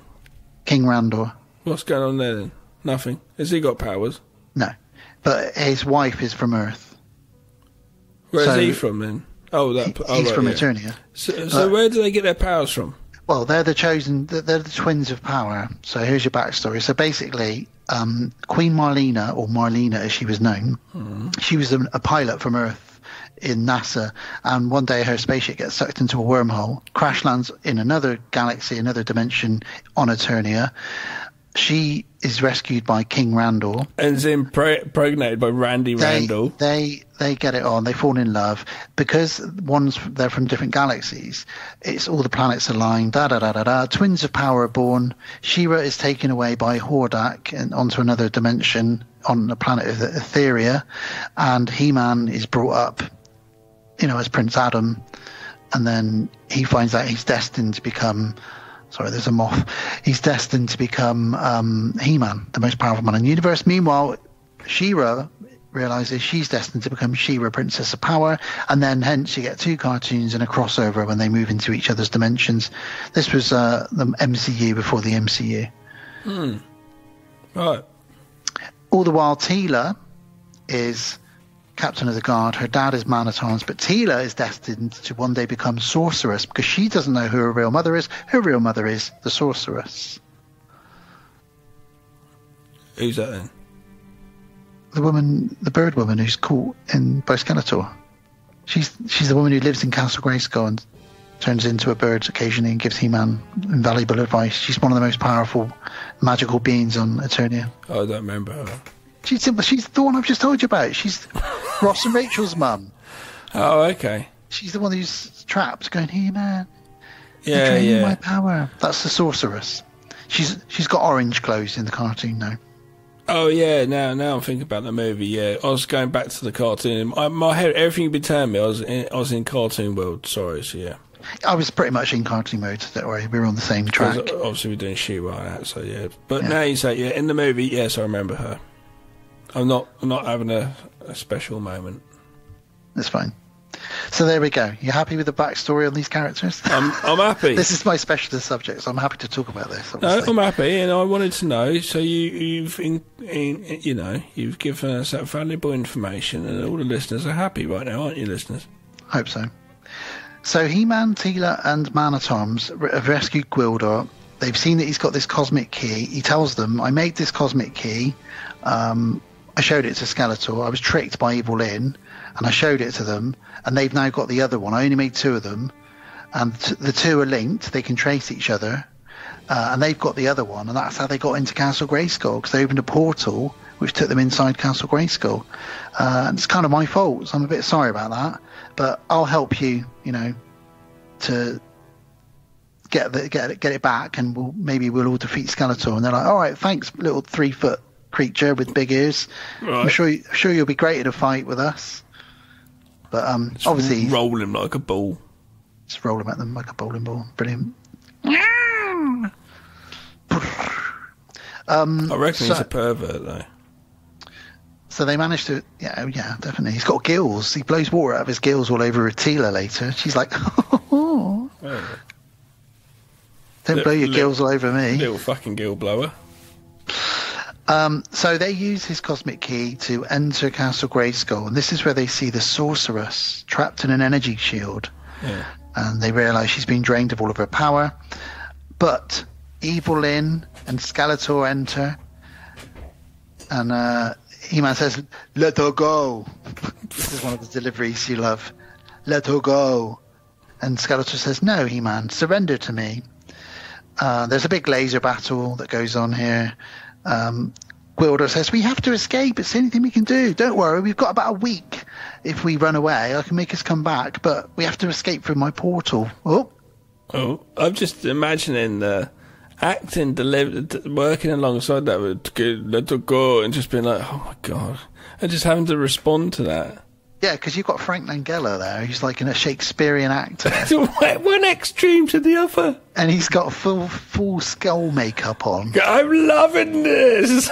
There's even a scene later on, which I still think is one of the greatest comic book sort of movie moments, where he says, "Tell me about the loneliness of good, He-Man. Is it as much as the loneliness of evil?" And he's sort of saying, we're the same person. I'm the most evil person in the world. You're the most purest person in the world. But neither of us have really got any friends or family. It's amazing delivery from Frank Langella. All the way through this, he's just having so much fun. You can tell. He's chewing scenery. He really is. He really is. Anyway, they escape through a portal, and he says, "Where are we going, Gwilder?" And he goes, "Anywhere." Where are they going, Gav? They're going to Earth, aren't they? Yeah. So they jump through the portal, and Skeletor says, "Find them, find them." And one of his troops says, "Well, the next time they use the cosmic key, we'll lock on to the signal. We'll know exactly where they are, like a GPS. And wherever they are in the galaxy, we'll go there through our portal and we'll catch them." So they're keeping an eye on the screens now, hoping that they reuse this cosmic key at some point. And they land on Earth. Oh boy, we're not on Eternia anymore. The budget's been cut again. Can't afford to film this in another galaxy far away. This isn't a Lucasfilm. It does, because there's at one point when it just seems to be in a music store for a lot. Yes. It's like, why is it in this music store so much? This film takes place mainly in a high school, a music shop, and a street that they just bought one street. And unfortunately, I think it was the music studio, the store, which is where I was like, Charlie's. There's a problem here. Do you know what I mean? It was first evident, then it just kind of it's stuck now, and I was like, oh no. Yeah. Well, like I said, they were working with like an ever-decreasing budget, bless them. But they land on Earth. They don't know where they did it. They did it. Yeah. They don't know where the hell they are. They're on Earth. Gwilder lands in the water. He clears his gills all over Teela's breasts, like we say. They all laugh at that moment as well.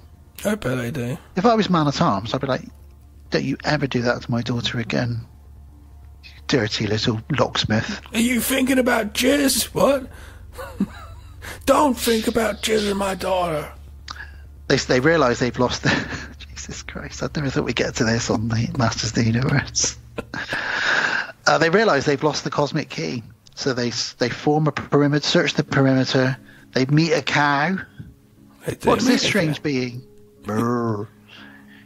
Like, is it intelligent? It is kind of fun. Them being on Earth and that going on with the little fella and the cow is kind of fun. The little fella. Is that his name? The little fella, yeah. What I like, the bit that always makes me laugh still to this day, is when the cow goes moo and Gwilder goes, "What a hideous cry!"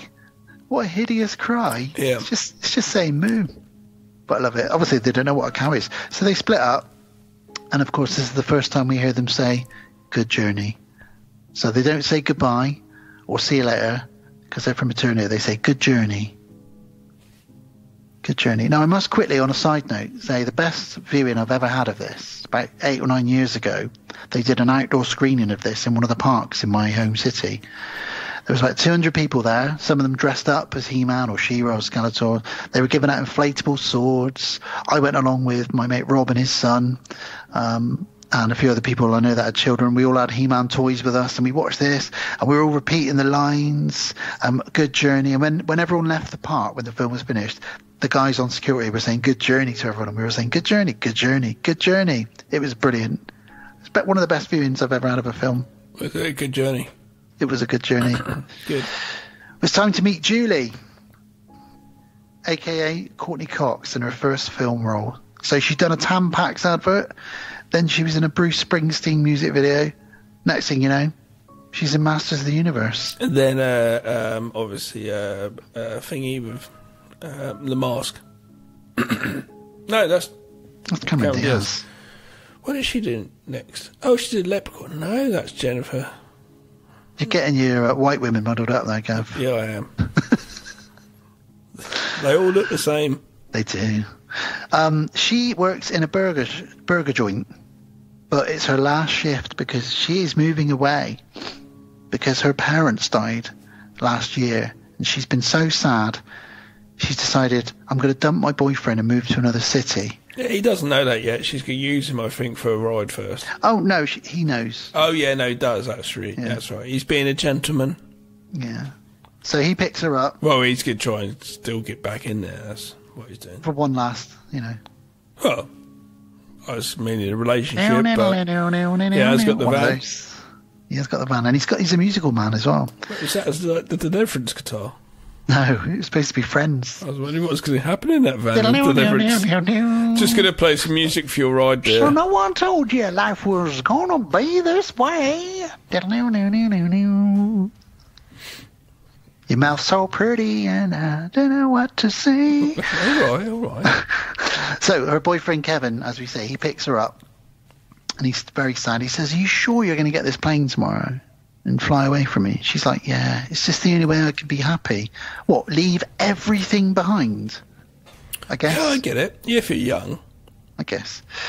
So he says, "All right, well, look, do you want to come to my sound check?" She's like, "Yeah, all right, I'll come to your sound check, 'cause your band are playing at the high school dance tonight." All right, cool. And then she says, "Oh, can we quickly go to the cemetery so I can say goodbye to my parents?" So all the expositions in this little scene here. So that's our humans. Let's go back to our Eternians. So Teela, she closes in on Robbie's ribs, which is where Julie was working.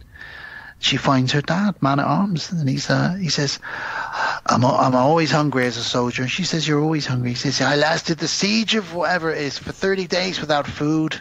Man-at-arms does look a little bit like Robocop's granddad, or Robocop's dad. Yeah, his visor is a bit weird, isn't it? Yeah, it's literally Robocop's dad. Robopops. Robopop! Dead or alive, you're coming with me. You're grounded. Go to your room. What did you say? I found porn under your mattress. I swear, Dad, it was not mine. That's a bit of a weird sitcom. The Robo family. Robocop and Robopop. Cop and Pop. And Robo Mom's there in an apron. I can picture her now. She's got an apron on and she's like, "These brownies are ready." But she's then you got the young daughter, but she's 18. And then their cousin R2D2 comes round. Yeah. It'd be like the Munsters. They've got a daughter, but she's a human. Yeah, that's it. It could work. Let's AI that. Someone do it. Last time it was the A-Team sitcom. This time it's the Robocop sitcom. I love it. Love it. Back to back on Friday nights. So yes, Teela and Man-at-Arms very hungry. They spy Gwildor hiding in the bushes, and he's got a little fucking hook, like for grabbing chicken out of a bucket. He's got a big old bucket. Grabs the whole bucket. So they all sit in the woods and eat this chicken. They're like, "What are you doing here?" And they like, "Give me that chicken." And they eat some. They all start eating a bucket of chicken. And then Teela says, "Why do they put the food on these little white sticks?" And her dad says, "Well, these are ribs." And she's disgusted. Yeah, she's like, "You eat animals?" And he goes, "Well, sometimes when you're at war and you've got to eat whatever's around." So maybe on their planet they're mainly vegetarian. I guess so. Yeah, interesting. Julie, it turns out, Courtney Cox, blames herself for her parents' death because they died in a plane crash. They had a private plane, a little mini microplane. And the day that they were supposed to go on holiday, she decided, "Oh, I want to study. I'm a good student and I don't want to go on holiday." So they said, "Oh, well, in that case, we'll go up on our own." And they died in that plane crash. So she blames herself as part of her depression. So while they're walking through the cemetery, though, what do they find in a crater in the ground, Gav? They find the key. The cosmic key. And he's like, "What is this?" Now, my first note here is she picks it up. Yeah, it looks like a fucking bomb. It does. It's got all these flashing lights and smoke coming off of it. Yeah. And she's like, "Oh, let me pick this up." I like to think with wisdom nowadays, people are wiser. I'd be calling the police, going, "You probably need to send the bomb squad out." But instead, she picks it up. Then he says, "Oh, I know what this is. This is one of these new Japanese synthesizers." I love it. And then he starts playing. It's like, well, isn't that a coincidence that it plays music and you play the synth? Well, he's a musician, Gavin. He knows an instrument when he sees one. He's a synth musician, synth keyboard player. He knows what's going on. He presses the buttons and he sort of hears the weird noises. But because they're pressing the buttons, Skeletor picks up on the signal from it.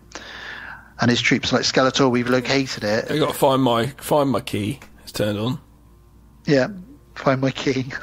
Gwildor's brought it in, but it's a vague, because he doesn't really turn it on. He just presses a few buttons. They've got a vague location, so they said it's enough of us so that next time, whatever they press next time, we'll definitely lock into where it is. So every time they use this thing, it's giving more and more signals to Skeletor to find them. They don't know that. Cut to the sound check. This is like you don't really like Back to the Future, do you? Nah, not really. Okay, this reminds me of the high school dance. I know the film very well. Yeah. Well, Kevin's checking out, and he's like, how does that sound, Judy? And she's like, yeah, great. Typical, like, musician's girlfriend, like, yeah, great. I've heard you play that a billion times. And he's really up himself, isn't he? You can tell he thinks his band are going to be the next, like, Huey Lewis in the News or something, Yeah. But I like Kevin. He's all right. Then he says to her, I think what we're going to do now is I'm going to amp this Japanese synthesizer up, and I'm going to see what I can really do with this baby. Now, by amp it up, Gav, turn it to 11. Yeah, but all it does is he puts it to a microphone. I thought if you amp something, you plug it into the amps. You don't just put a microphone near it.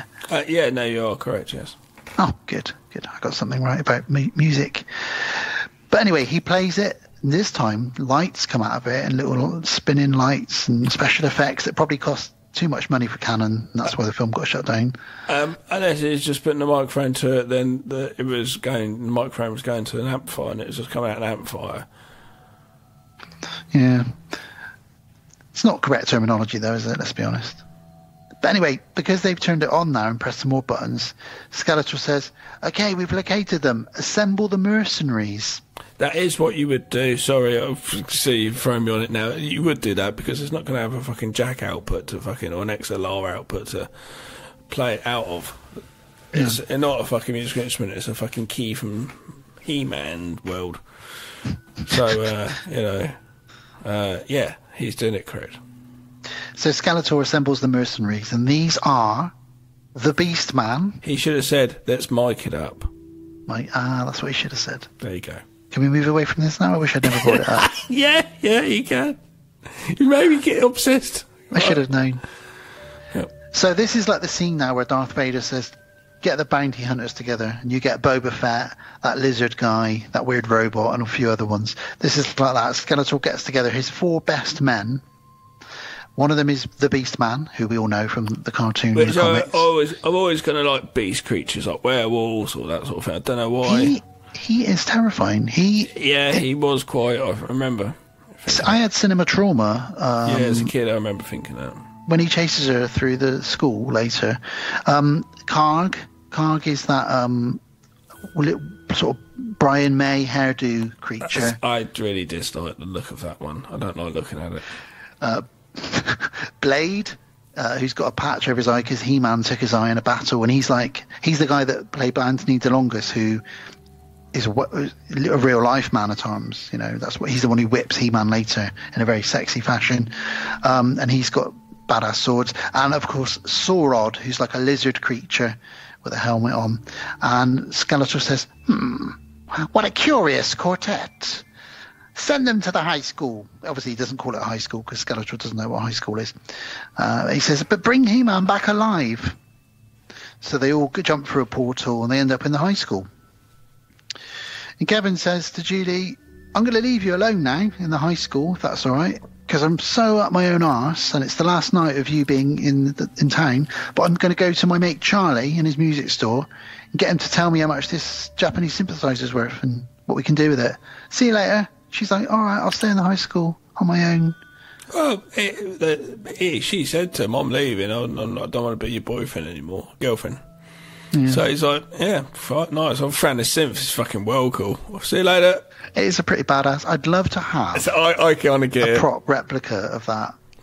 Someone's probably made RJ, one. Come on, you can make one. Yes. He can make one. For my 50th, if anyone RJ. can, RJ. And I want it to do, not necessarily the lights, but if you can just get it to do the music. That kind of thing, There we go. Challenge. You've got 4 years to get that to me for my 50th. Go. Start now. Go. So Kevin, like I said, he leaves, and the baddies arrive. Beastman smashes the janitor in the face, quite violent for a kids' film. Hits him with an open palm in the face. Janitor goes flying through the wall. They chase Julie. She climbs under the stage. Blade gets his swords out and starts stabbing them through the stage. She gets away. Yeah, it's quite full on. She throws some bleach in Beastman's face, and he's like, "Roar!" And then the whole place catches on fire. She escapes, runs to the junkyard, and they chase her. And this is where she bumps into He-Man. Yeah, well, they're still in the place, aren't they? Oh no, they do get there. Yeah, that's right. And He-Man looks like a stripper, a male stripper. He does. He really does. I'm not even going to argue with you. He does. There's really not much clothing going on. He's got on like a little metal bit on his chest with little some strings straps and stuff. Yeah, it's and not a little much. pair of leather pants, and that's it. Yeah, I'd be falling out all over the place. So when she bumps into him in the dark junkyard in the middle of the night, she's not at all thinking, "Oh, this guy's a sex pest. What's he going to do to me?" I know. She's like, she's happy to see this huge man who's all oiled up with not much clothes on. She says, "Help me, the They're monsters." not even clothes. She says, "These monsters are chasing me," and he just looks at her and goes, "I can help you." Again, terrible delivery. "I can help you. Wait here." And he hides her behind like a pile of metal. And then he just goes to town on these troops. Now he takes them all out. He fights Beastman, knocks him over. Then Blade says, "I've waited a long time for this," and they have a big old fight. He picks up Saw Rod and throws him at Blade. The lady at this point is sitting there on the floor watching all this after He-Man's just been in her arms. She must be going, "I am asleep." Absolutely. 100%. There's no chance of me being awake. This is not happening. There's a one of those strippers, male strippers, just fighting creatures with a sword. Just fucking, I'm going to watch it, but I'll hopefully wake up soon. I think I've fallen asleep at the high school. She's thinking, Kevin's still there. But I've got so bored listening to his sound check, I've fallen asleep, and this is part of the dream. It must be. Yeah, it have to be. You would definitely be like, this is a There's dream. no way there's a big werewolf thing chasing me through the high school. Right. But it's real, Gav. It's real.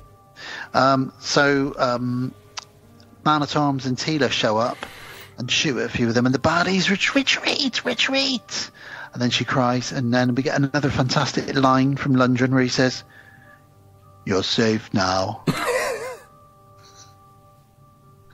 And she is. She's safe. Let's go to Charlie's music store. Kevin arrives. Charlie's like, "Hey, man, how you doing? I run a music store in the 80s. Woo, woo. Oh, what you got for me? This." "Oh, yeah, I know what that is." And he goes, "Oh, if you've seen one, you've seen him." He goes, whoa, let me check it out. And then they start playing around with it, pressing some buttons, and the lights come out of it. And while this is going on, loads of police cars and fire engines are whizzing by outside. And Charlie says, "Whoa, it's like World War III out there. Let's check it out." It's like Goonies. It is. It's like the opening of Goonies, isn't it? Must be a very small and quiet town for them to be like, "Oh my God," because like the odd time it would happen in here in my little village. The odd, emergency services or whatever. I'd love to see. I'd love to see Gwildor squish his milkshake up against the window as he's watching them all go by. Yeah. But yeah, so he picks up his police scanner because he's obviously got one of those. Everybody had those in the 80s. And he hears that there's been an incident at the high school, and Kevin says, "Oh my God, Julie! I left Julie at the high school." So he runs back to find out what's going on. He-Man, meanwhile, is telling Julie, "We're looking for this thing called the Cosmic Key." He says to her... She's going, wake up. He actually says to her, "It's about this big. Have you seen it?" And if you just cut that bit out of the film, it could be a porno at that point, because he's wearing nothing, and he's saying to this woman, "It's about this big. Have you seen it?" With a porn acted style. No, but I'd like to. Yeah. But she says, "Oh, I think I know the thing you're looking for. Does it have lights that come out of it?" And he says, "Yes." She goes, "Yeah, my boyfriend's got it." Oh, and then he says... Another coincidence. Then he says, "We must go to him. He could be in great danger." So good, so dry. But why did I don't understand why he didn't try a bit more anyway. I know it's going to be changed, but like you can still tell delivery without sound. I don't think he really knew how to do it. I don't. I think it comes to the direction. Yeah, the director should have said to him, try it with a bit more emotion. I reckon it's probably too much on his plate. The director had a face on the plate. Probably didn't even fucking give him a time of day about his character and how he should deliver it. He was cast He had for so much to project. do. You imagine directing a movie that size with like the situation with the cannon and the budget and dropping. Yeah, you've constantly got the producers showing up screaming at you. Stressed as shit. You probably ain't got time. Just fucking do the thing. Great out. Go. Keep going. And you've got the pressure of this was making billions every year as a toy line. What happened to the director? Well, other than the underage allegations, he didn't really do an awful lot after this. He did a few things, but not a lot. Gary Goddard. Okay. But yeah, so back at the high school, Kevin goes back there, and there's a huge crime scene. Are you looking up Gary Goddard? I am. Yes. Tell us. Let's take a little break. Well, I don't know what to tell you really. I was just having a quick look. Okay. The reason I'm pausing is because we're about to meet Detective Lubick. Yeah, no, go for it. The bald guy, who is he? He is James Tolkien, who is also in Back to the Future. He plays Lubick in this. Oh, yeah, of course he is, yeah. So back at the high school, Kevin's gone back there. There's a huge fire that's been put out. The janitor has been put in a hospital. He says, "What happened?" And he goes, "You don't want to know what happened here." Yeah, does. Pretty fair. And then suddenly he meets Lubick, and he goes, "Whoa, now listen, kid." He's a real ball breaker. You get it straight away. He goes, "What's your name and what do you want?" And he goes, "Well, my name's Kevin and I'm looking for my girlfriend Julie." And he goes, "Okay, well, we've got grand arson, all this." He starts listing all this stuff, and he goes, "Why don't you come with me?" And he goes, "What, I'm under arrest?" He goes, "No, but we're going to go find your girlfriend in my police car." And he grabs Kevin and takes him off in the police car. And they go and search for Julie. I guess that's what cops do. I guess. It seems a really weird thing, like, there's a scene of destruction that's happened, and you go, "What? Where's your girlfriend?" I don't know. Right, let's go find her. You'd be like, "Detective, should you not be to stay here on the scene of crime, which happened? Like, where are you going?" He's looking for his girlfriend. So what's that to do with you? We're just going to go look for his girlfriend. Off we go. But he's a ball breaker, and he likes it. So. It is a bit weird. Maybe he's got other intentions. Well, Gwildor has a new car in the next scene. He's got the Isaac Hayes mobile from Escape from New York here. Yeah. He's pretty much got a pimped out caddy that he's stolen, and he's put the flux capacitor from Back to the Future in it. And it's just this crazy high-speed futuristic Cadillac that he's converted. They all get in, and they go for a ride in Gwildor's pimpmobile. Incredible. Skeletor and Evil Lyn sort of flirt a little bit back in Castle Grayskull. The baddies come home, and it's that typical thing of, "What happened?" "Oh, you should have seen the guys. There were like 20 guys, and they beat the shit out of us." But they go, "All right, we'll find out what happened. It was just one guy." Skeletor was pretty pissed off, and he kills one of his own men. He does. He evaporates Saw-Rod. Saw-Rod?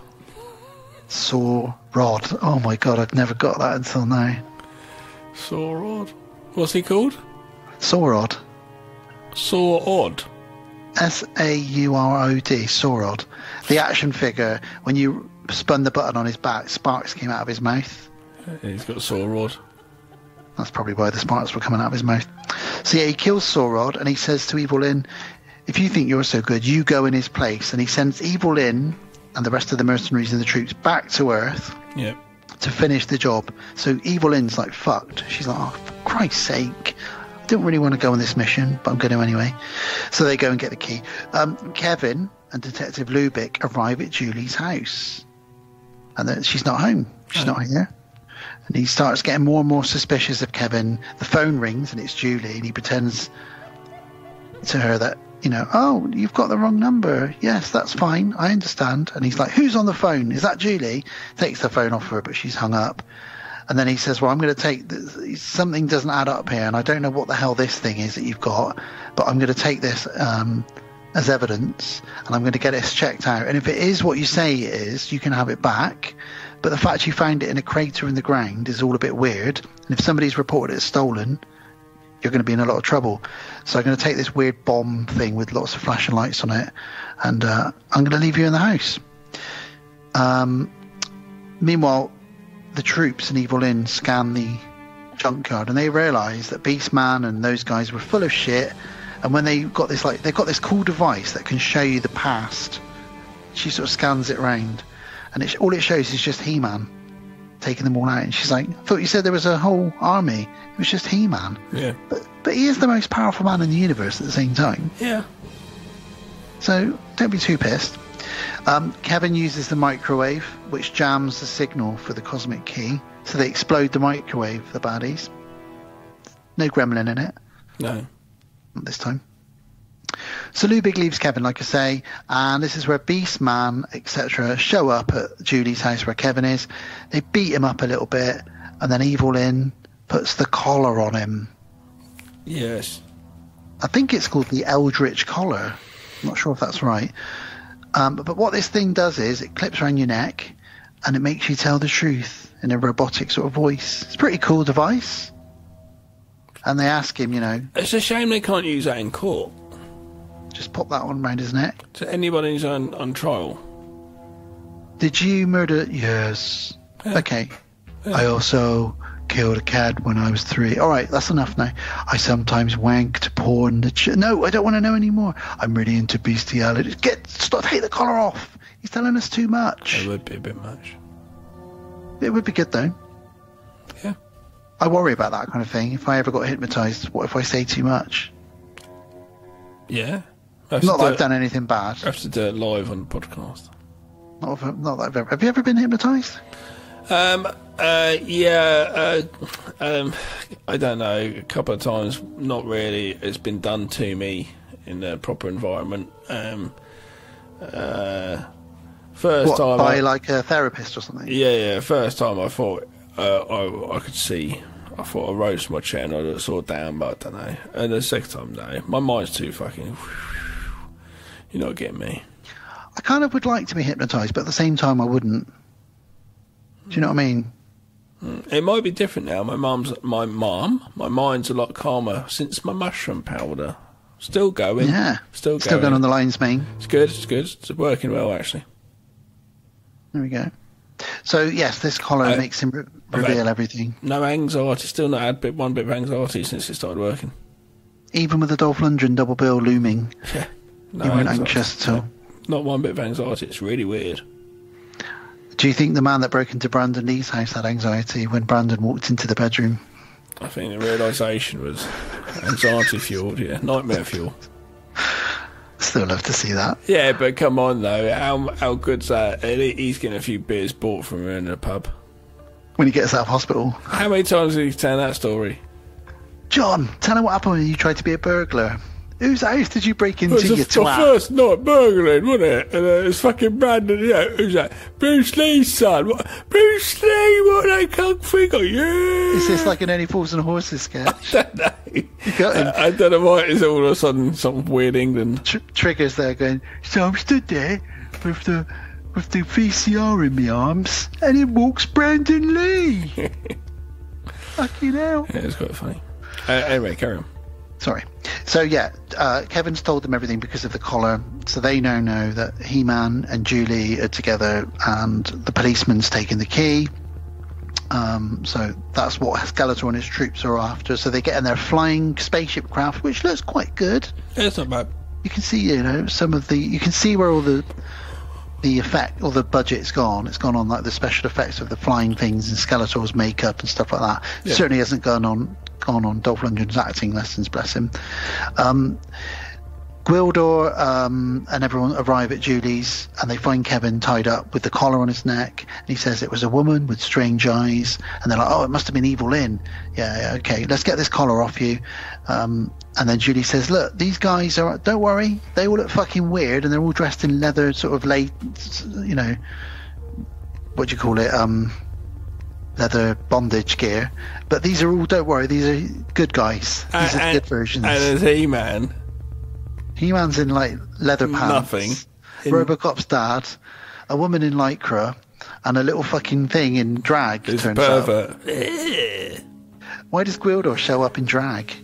He's like, he says, I found primitive clothing. Yeah, it's weird. We could disguise ourselves. And so they're like, okay, cool. So the cop goes to Charlie's music store. So we're back at the music store, Gav. You're right, you know. No. We're back here again. And meanwhile, and at Charlie's, Lubick says, because he's talking to Charlie about this device, this cosmic key, and He-Man shows up. So he sees this like huge tall guy in the pants that we talked about, Robocop's dad, etc. And he says, well, I guess the circus is in town today. He's quite a good detective. He's quite well cast for it. They're like, we need that back now. And he's like, no, I'm not giving this to any. In fact, who are you guys? I think we're all going to go downtown for a walk. Tila pulls a gun on Lubick, and he's like, you guys are in trouble. They disarm the detective, and then Gwildor says, someone's coming, because the key's making a flashing sound. So Man-at-Arms and Tila say, all the humans go and hide in the back of the shop. We'll defend ourselves from what's about to happen. And what's about to happen is a huge laser gunfight taking place in the a big laser fight in the music store. Yep. And all the guitars and keyboards are catching on fire and exploding. Tila gets a chance to say, she shoots a few people, and then she goes, woman at arms, which I've always loved that line. I thought that was a good line. Fair enough. Lubick can't believe what's going on, and Kevin and Julie are saying to him, this is real. Like, forget all your big balls and everything. This is actually war, intergalactic war that's happening. So just fucking shut up, Lubick. Meanwhile, Julie hears a noise from the back of the alley out the back of the shop. Julie. And she looks out, and it's her mum. Her mum's alive. She's not dead. It's her mum. This bit got me. I don't know why this time around. Maybe, the things that I've been through in the last 5 years. But she goes out there, and her mum says, it's all right, we're not really dead. We were involved in a secret government conspiracy. We've had to change our identities. Now, all we need, as part of the project we're working on, is a special thing called the Cosmic Key. Go and get it for us. So Julie runs in. She snatches the Cosmic Key out while they're all arguing, takes it out. The woman hugs her, and she goes, oh, Mum, I've missed you so much. And her mum turns into Evil Lynn. The cow. What a bitch. And then Julie is devastated. She falls to the floor crying. More laser battles. The baddies escape. The heroes chase them. Lubick grabs a shotgun. End scene. End scene. Evil Lynn sends a signal to Skeletor saying, we've got the portal. We've got the key. It's time to open the portal. Come on through. So a giant portal arrives, and an army of Skeletor's troopers arrive with flying him. Surfboards. Yeah, and he's got a big throne that sort of floats through across the ground, doesn't he? Yeah. He-Man gets one, doesn't he? Yeah, well, they all climb up to the roof. He takes out a few of the troops, and he grabs one of their hoverboards, doesn't he? Yeah, it looks pretty ridiculous, but yeah. It doesn't look good, does it? No. It looks like one of the He-Man toys, because it doesn't move. Yeah. It's just sort of flying upside down and around, but nothing's going on. But we get a moment where He-Man's sort of taking out these guys in midair with his sword. And Skeletor sneaks up behind everybody else in his flying throne. And he makes them surrender their weapons. He-Man says, if I come with you, will you let the rest of them go? Typical thing. And he's like, yeah, sure, He-Man. Of course. Like He-Man, like Skeletor's going to really keep his word. Judy gets shot in the leg by Skeletor's lightning out of his fingertips. Copyright Star Wars. And he says to He-Man, and this is quite a sexual moment, he says, you're going to come back to Eternia as my slave and be whipped.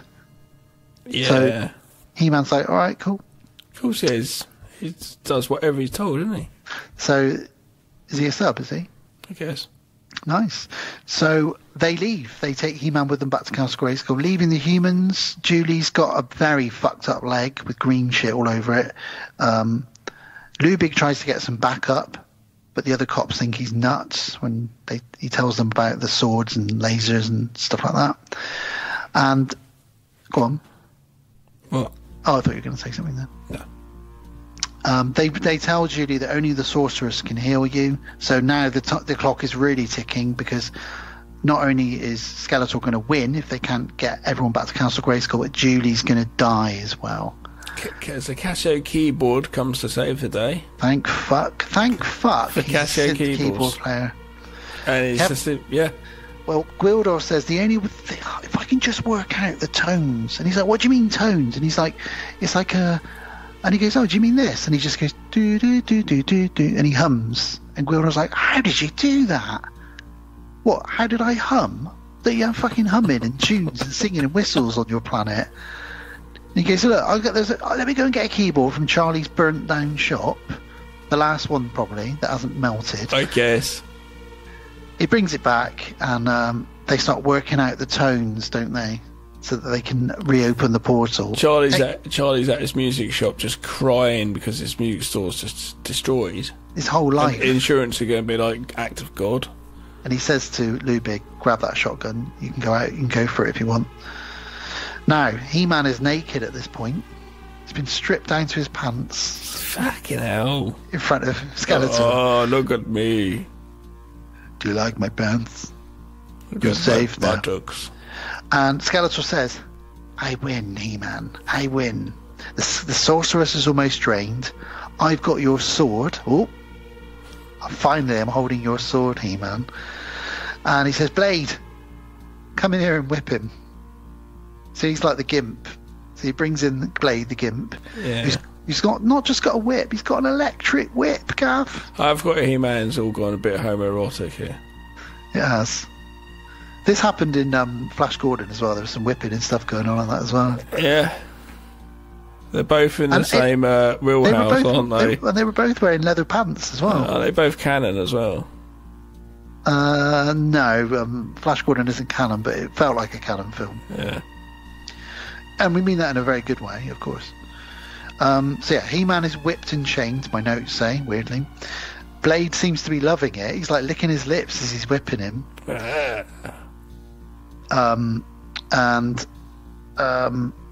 He says, when the sun's coming up, and as you die, He-Man, I'll be reborn. So that's what's kind of happening in Castle Grayskull. Lubig and the cops creep up on Kevin, and then they open a portal to Castle Grayskull, which sucks in all the good guys, Lubig the cop, and half a car, which is quite a cool effect, that half a car is kind of there in Castle Grayskull. Yeah. Beastman and Evil Lyn are going to be traitors and sneak away, and the goodies will start to win the battle. It's basically now, this is where the budget runs out. Yeah, it's just the same again, isn't it? The interesting thing is, though, this set, at the time, was the most expensive set ever built in a film. This Castle Grayskull set, so that's another reason why they spent all their money on this set. But it doesn't look very good. It doesn't really, it's does not it? Shot well, no. You need more of an exterior of the whole actual castle, and it needs I have the power and just so much more cool stuff. He does do that, but it's like it's too late. Too late. Well, He-Man escapes from the chains. They all fight the baddies. He-Man pushes a huge statue over, showing that he's got that super strength, which sort of ends the battle pretty much. Lubig gets annoyed. Nobody takes bad shots at Lubig, and starts firing his gun at people, realizing, God, this is real. I'm in a Star Wars film, but not. And Skeletor turns into God Skeletor. He says, I am a god, and he's got this weird giant gold armor on. And him and He-Man have this giant battle, which, again, there was no budget for this. So there's no backgrounds. It's all shot in a dark room. The only effects are like sparks coming off their weapons and the odd sort of bit of magic flying up in the air. He-Man defeats him. Skeletor turns back into Skeletor.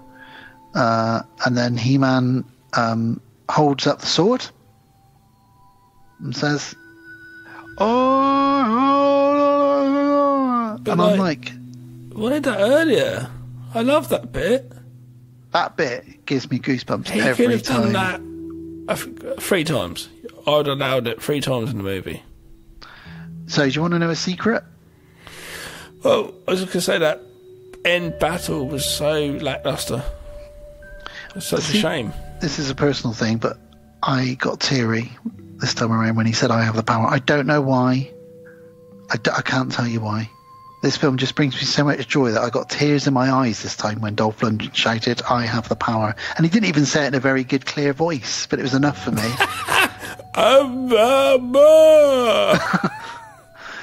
Should we do another take? No, that's fine. We're running out of money. Let's go. Move. They've just taken the cameras, so no, we can't. Dolph Lundgren, someone's taking his shoes off while he's still acting. It's a shame. I don't think this movie was given the movie it should have had. No, it should have been made a couple of years earlier, maybe. And it should have been made with a proper studio and done properly. And this would have been like, whoa, man. Imagine if Lucasfilm, there's so many things. Or John Carpenter, like I said. There's so many things. Well, we get another Star Wars rip-off now because He-Man eventually wins. He knocks Skeletor off and he falls, just like the Emperor, falls down at the end of Return of the Jedi into a pit. They seem to have won.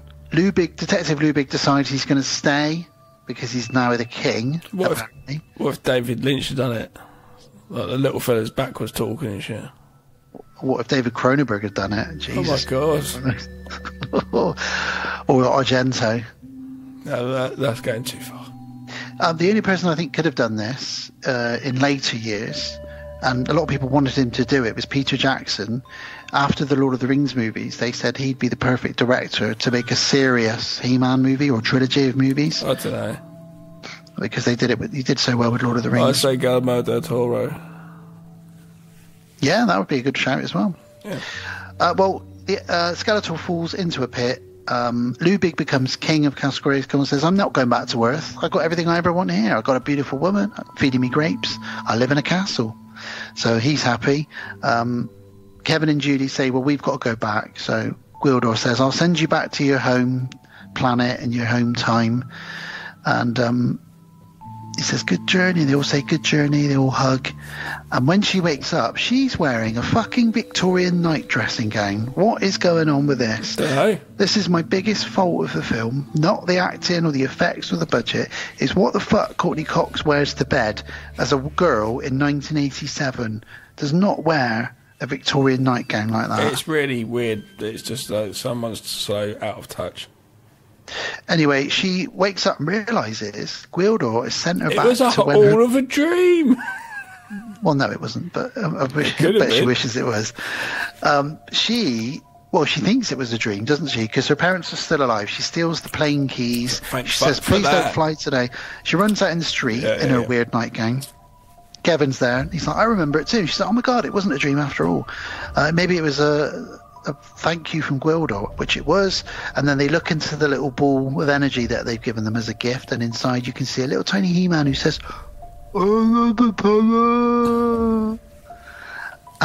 And then the credits roll, and then after the credits, Gav, you probably didn't see it, did you? No. One of the very first ever after credit scenes, and an indication that they thought they were going to get a sequel. Skeletor pops up out of the water and says, "I'll be back." And yet he never was. And I didn't know about that. And I owned this as a kid on VHS.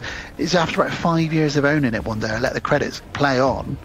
I came back in the room and that scene happened. And I thought, what the fuck? Because back then, you didn't watch all the credits. Alice! No, I'm talking like, this is about 30 years ago I realised it was there. But, yeah. He-Man and Masters of the Universe. He-Man. Well, yeah, I'm glad we did it for you. We're very excited for it, and I know you like Masters of the Universe. You've got a tattoo, haven't you? I got a couple. I got Battle Cat, and I got the He-Man sword as well. So I'm glad we could do that for you for your birthdays. That's the main thing. I thought, it's all right. I probably wouldn't watch it again. No offence. So as a child, you weren't like... I wasn't into it as a child as well, I remember. It's really weird. I remember being like, oh, and slightly disappointed and not really wanting to revisit, I think.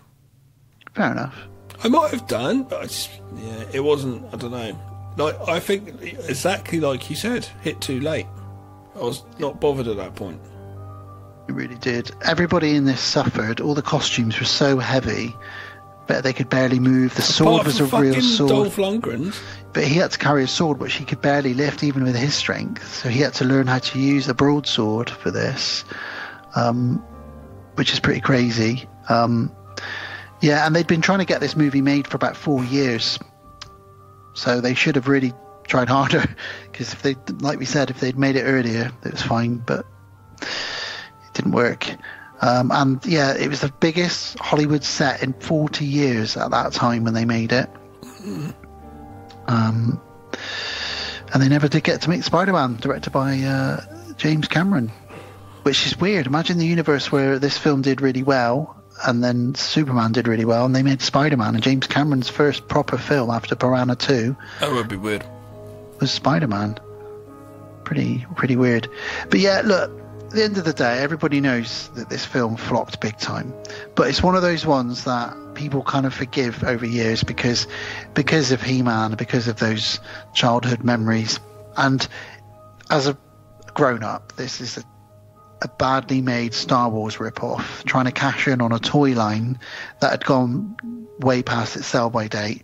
The cartoon wasn't even probably on TV much anymore at this point. But as the 5-year-old Dan who loved He-Man, or the 9-year-old Dan that would have been when this came out, I still love this. And it's silly and it's nonsensical, but I can really see Frank Langella is having a blast with it, and I've got to give this a thumbs up. You're going to probably not give it a thumbs up. No, I don't give it a thumbs up. Sorry. A couple of interesting facts about this, very quickly, before we wrap up the show. There was a contest run by the Mattel Toys, and you had to design a character, and if you won the competition, not only would they make your toy of your character, but you'd get a role in the film. Oh, and someone did, didn't they? And a boy called Richard Sponder did it, and he was Pig Boy. Nice. Just wears a pig's mask. Amazing. In it for about 3 seconds. But he told all his mates when I was in the He-Man film. That's pretty cool. Yeah. And apparently in some early drafts, She-Ra was going to be in it as well. I wonder who that would have been. Yeah. Who would have played her? Grace Jones. No, it would have been Bridget Wilson. Yeah, that's the only person, isn't it, really? Yeah, it's got to be. All right, and well, that's cool. Let's wrap this up. Well, thank you first of all. Before we do, thank you for that. Outro time. Let's do it.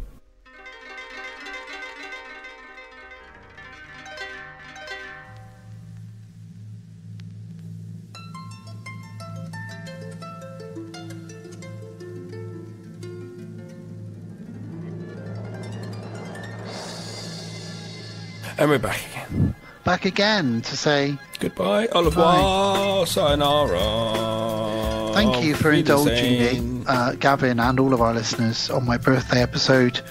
I love talking about He-Man. I love talking about Dolph Lundgren. And yeah, it's just been a fantastic way to spend my birthday episode. So yes, thank you for indulging me. Yee, I had a lot of fun. But good. Dark Angel was definitely the better of the two films. Yeah, Dark Angel's kind of quite fun, actually. The ending, you kind of forget the ending, but the rest of it's pretty good. But, Gavin, my friend, what's coming up next? Do you want to know? Yeah, of course. Well, that was at episode 154, so our next episode is a director's special. Episode 155 will be looking at Andre Øvredal. Oh, yeah. And we'll be reviewing his two movies, Troll Hunter from 2010 and The Autopsy of Jane Doe from 2016. So that's going to be pretty spooky, and back to some proper horror for that one as well. And one of them's a found footage, essentially. Yeah, which is cool. So we'll have a blast with that one. After that, It's a patron big. And I have some head-breaking news for you, Gav. Some headlines. So our patron Dante has given me the picks that he wants us to cover. Amazing. So we got one old and one new. Okay, I'm really excited for this. And he was really, really scratching his head over which... He gave me a list of 4 or 5 films. He wanted to do the new one, which is a 2017 movie called Cult, Caught, which I've never heard of. Right. He said he found it by accident on Prime. Cult says it's the story of a journalist couple who invite a man and woman into their idyllic village home. But what begins with an informal interview descends into a nightmarish fight for survival. I wonder if it's kind of like Funny Games or something like that. Yeah, it could be. I'm not going to do any research. I won't either. I'll go into it. Nice, cool. And then he said, I want to do an old film to go with that one. So he gave me a few, and I was like, yeah, I love all of those. We've not covered any of them, but eventually he settled on 1962. Oh, wow. Movie. What country, first of all? See America. If I can guess it. Oh, okay. No, I won't be able to guess it. 60. Night of Living Dead. No, but it is black and white. Okay. Carnival of Souls. Oh, okay. I'm a big fan of this one. Yeah. So that's going to be really cool. And that's been on our list for a long time, and I've been figuring out how we would be able to talk about that one. But this is how we're going to be reviewing it for our episode for Dante. Right. Carnival of Souls 62 and Cult from 2017. Exciting. After that, kicking off the summer, episode 157. Yep. Friday the 13th, part 4, the final chapter, followed by A New Beginning. I love the way that those two are titled. It's Jason a good combo. 4, yeah. Jason 4 and Jason 5. Excellent. Can't wait. Made in 84 and 85. Back to back. Brilliant. That's how they did it back then. So that's our next 3 episodes. And if you want to know what episode 158 is going to be, then I'll tell you now, because I've got it in front of me. And it's a Wes Craven Director's Special. Wow. We're giving you the gifts here, guys. 4 episodes ahead you're giving us. I know. Well, I had it written down, so I thought I'd read it out. We picked one each many, many moons ago, Gav. You might not remember this, but you did tell me that you wanted to cover The Hills Have Eyes from 1977. So I said... Well, I didn't say that. Must have been a long time ago, because I got rid of my DVD years ago, because I was like, whatever. Well, we're covering The Hills Have Eyes from 1977. Interesting movie to talk about, though. There's a lot of just the time and stuff. Yeah, movie making at the time. Yeah, and cool. We're going to be pairing it up with a 1991 film, The People Under the Stairs. Okay, interesting. So, 2 weird films. I think that Hills Have Eyes would be a really good conversation, actually. It's quite dark. To be honest, I don't mind the film at all, and I think I watched it quite a lot years ago in my youth. So I kind of just been like, do you know what I mean? But going back as a reviewer, probably quite fun. Yeah, it'd be given an excuse to watch it, I suppose, really, because it's not really something I could go for very often. So yeah. Well, there's your next 4 episodes, you lucky lot. But yeah, the next one is going to be Andre Overdall's Troll Hunter and The Autopsy of Jane Doe. Amazing. So thank you, everybody, for bearing with us for our Dolph Lundgren birthday bash. Birthday bash off. Well, before we say our goodbye, should I do some housekeeping? You should indeed. Thank you all for listening and supporting and sharing and liking and being our friends, whether in real life or in real life, because the internet is real as well. We have been the podcast on Haunted Hill. As always, for the last 10 years, we are a proud member of Legion Podcast Network. You can find out more about Legion Podcast if you go to legionpodcast.com. That's where we and all of our old shows are, as well as all the other shows under the Legion Network. We're also a proud member of Deadbolt Media. Talk more about that in a moment. Love saying that now. It sounds so cool. Sexy. Deadbolt Media. Deadbolt Media. Oh, hello. You can find out more about us if you go to Facebook. We've got a page on there, the Podcast on Haunted Hill. Legion also has a page on there, just Legion Podcasts. And yeah, join our podcast page, chat to us.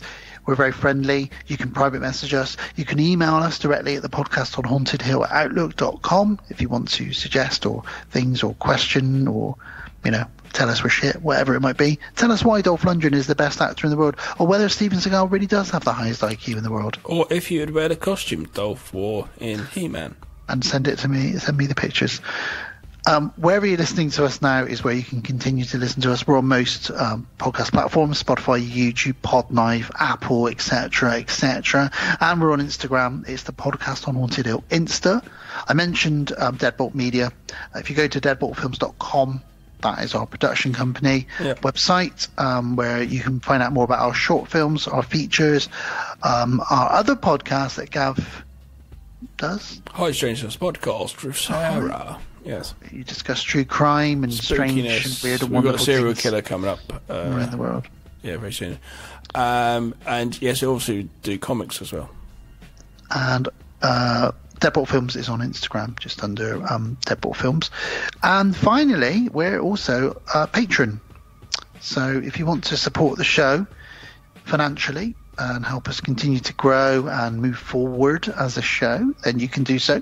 For as little as £1 a month, you could become a patron supporter, or $1. If you become a t-shirt, you get a free t-shirt sent to you anywhere in the world, and you also get to pick your 2 picks for your patron pick. We're trying to do it in rotation in the same order every time. Everybody's coming up to their second round now, so you'll get to pick the 2 movies we review and tell us why you want us to review them, what you love about them, what you don't. Give us your own mini review and critique of them. You also have exclusive access to all of our back catalogue. We're releasing 1 episode every Friday, exclusively on Patreon on our Freaky Friday, and we sometimes put additional content, bonus content on there as well. We also give early access to a lot of our episodes on there a few days before they actually come out normally, so it's worth doing. If you want to do that, go to Patreon and just search for the Podcast on Haunted Hill. If you can't find it, then again, the email is thepodcastonhauntedhill@outlook.com, or you can message me directly on Facebook. I'd buy that for $1.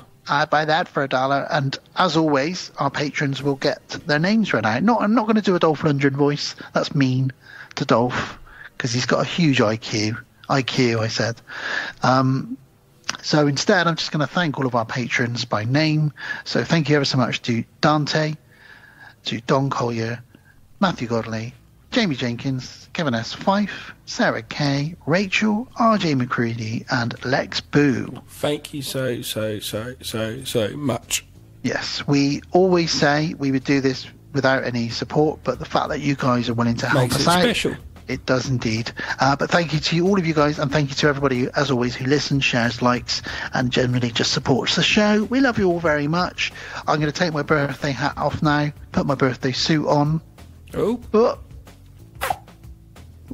And it's time for us to say good night and goodbye. So it's a good night from Dolph Lundgren. I was going to do that one. Oh, sorry, you do it then. No, yeah, no, it's already done now. I don't know who else it's good night from, really. Weird aliens that come down with CDs as weapons. Well, if that movie was made in the 70s, they'd be using vinyl. Yeah. Oh, I wouldn't want to get hit by a vinyl. It'd be like Shaun of the Dead. What's it now, a USB stick? That's not going to do much, is it? Nah. Hit him with the Spotify gun. It's a good night from Robocop's dad. And it's a good night from Gwildor. I'm going to flood you with my gills. Oh, you're going to get undressed? I'll look through the window. He-Man? Nice pants. Well, that's it, I guess. Thanks, listeners, for listening and taking care of yourselves while you listen to us. No, you worded that completely wrong. I worded that like you're masturbating while listening to us. What I will say, guys, is I will leave you with 2 inspirational phrases from He-Man.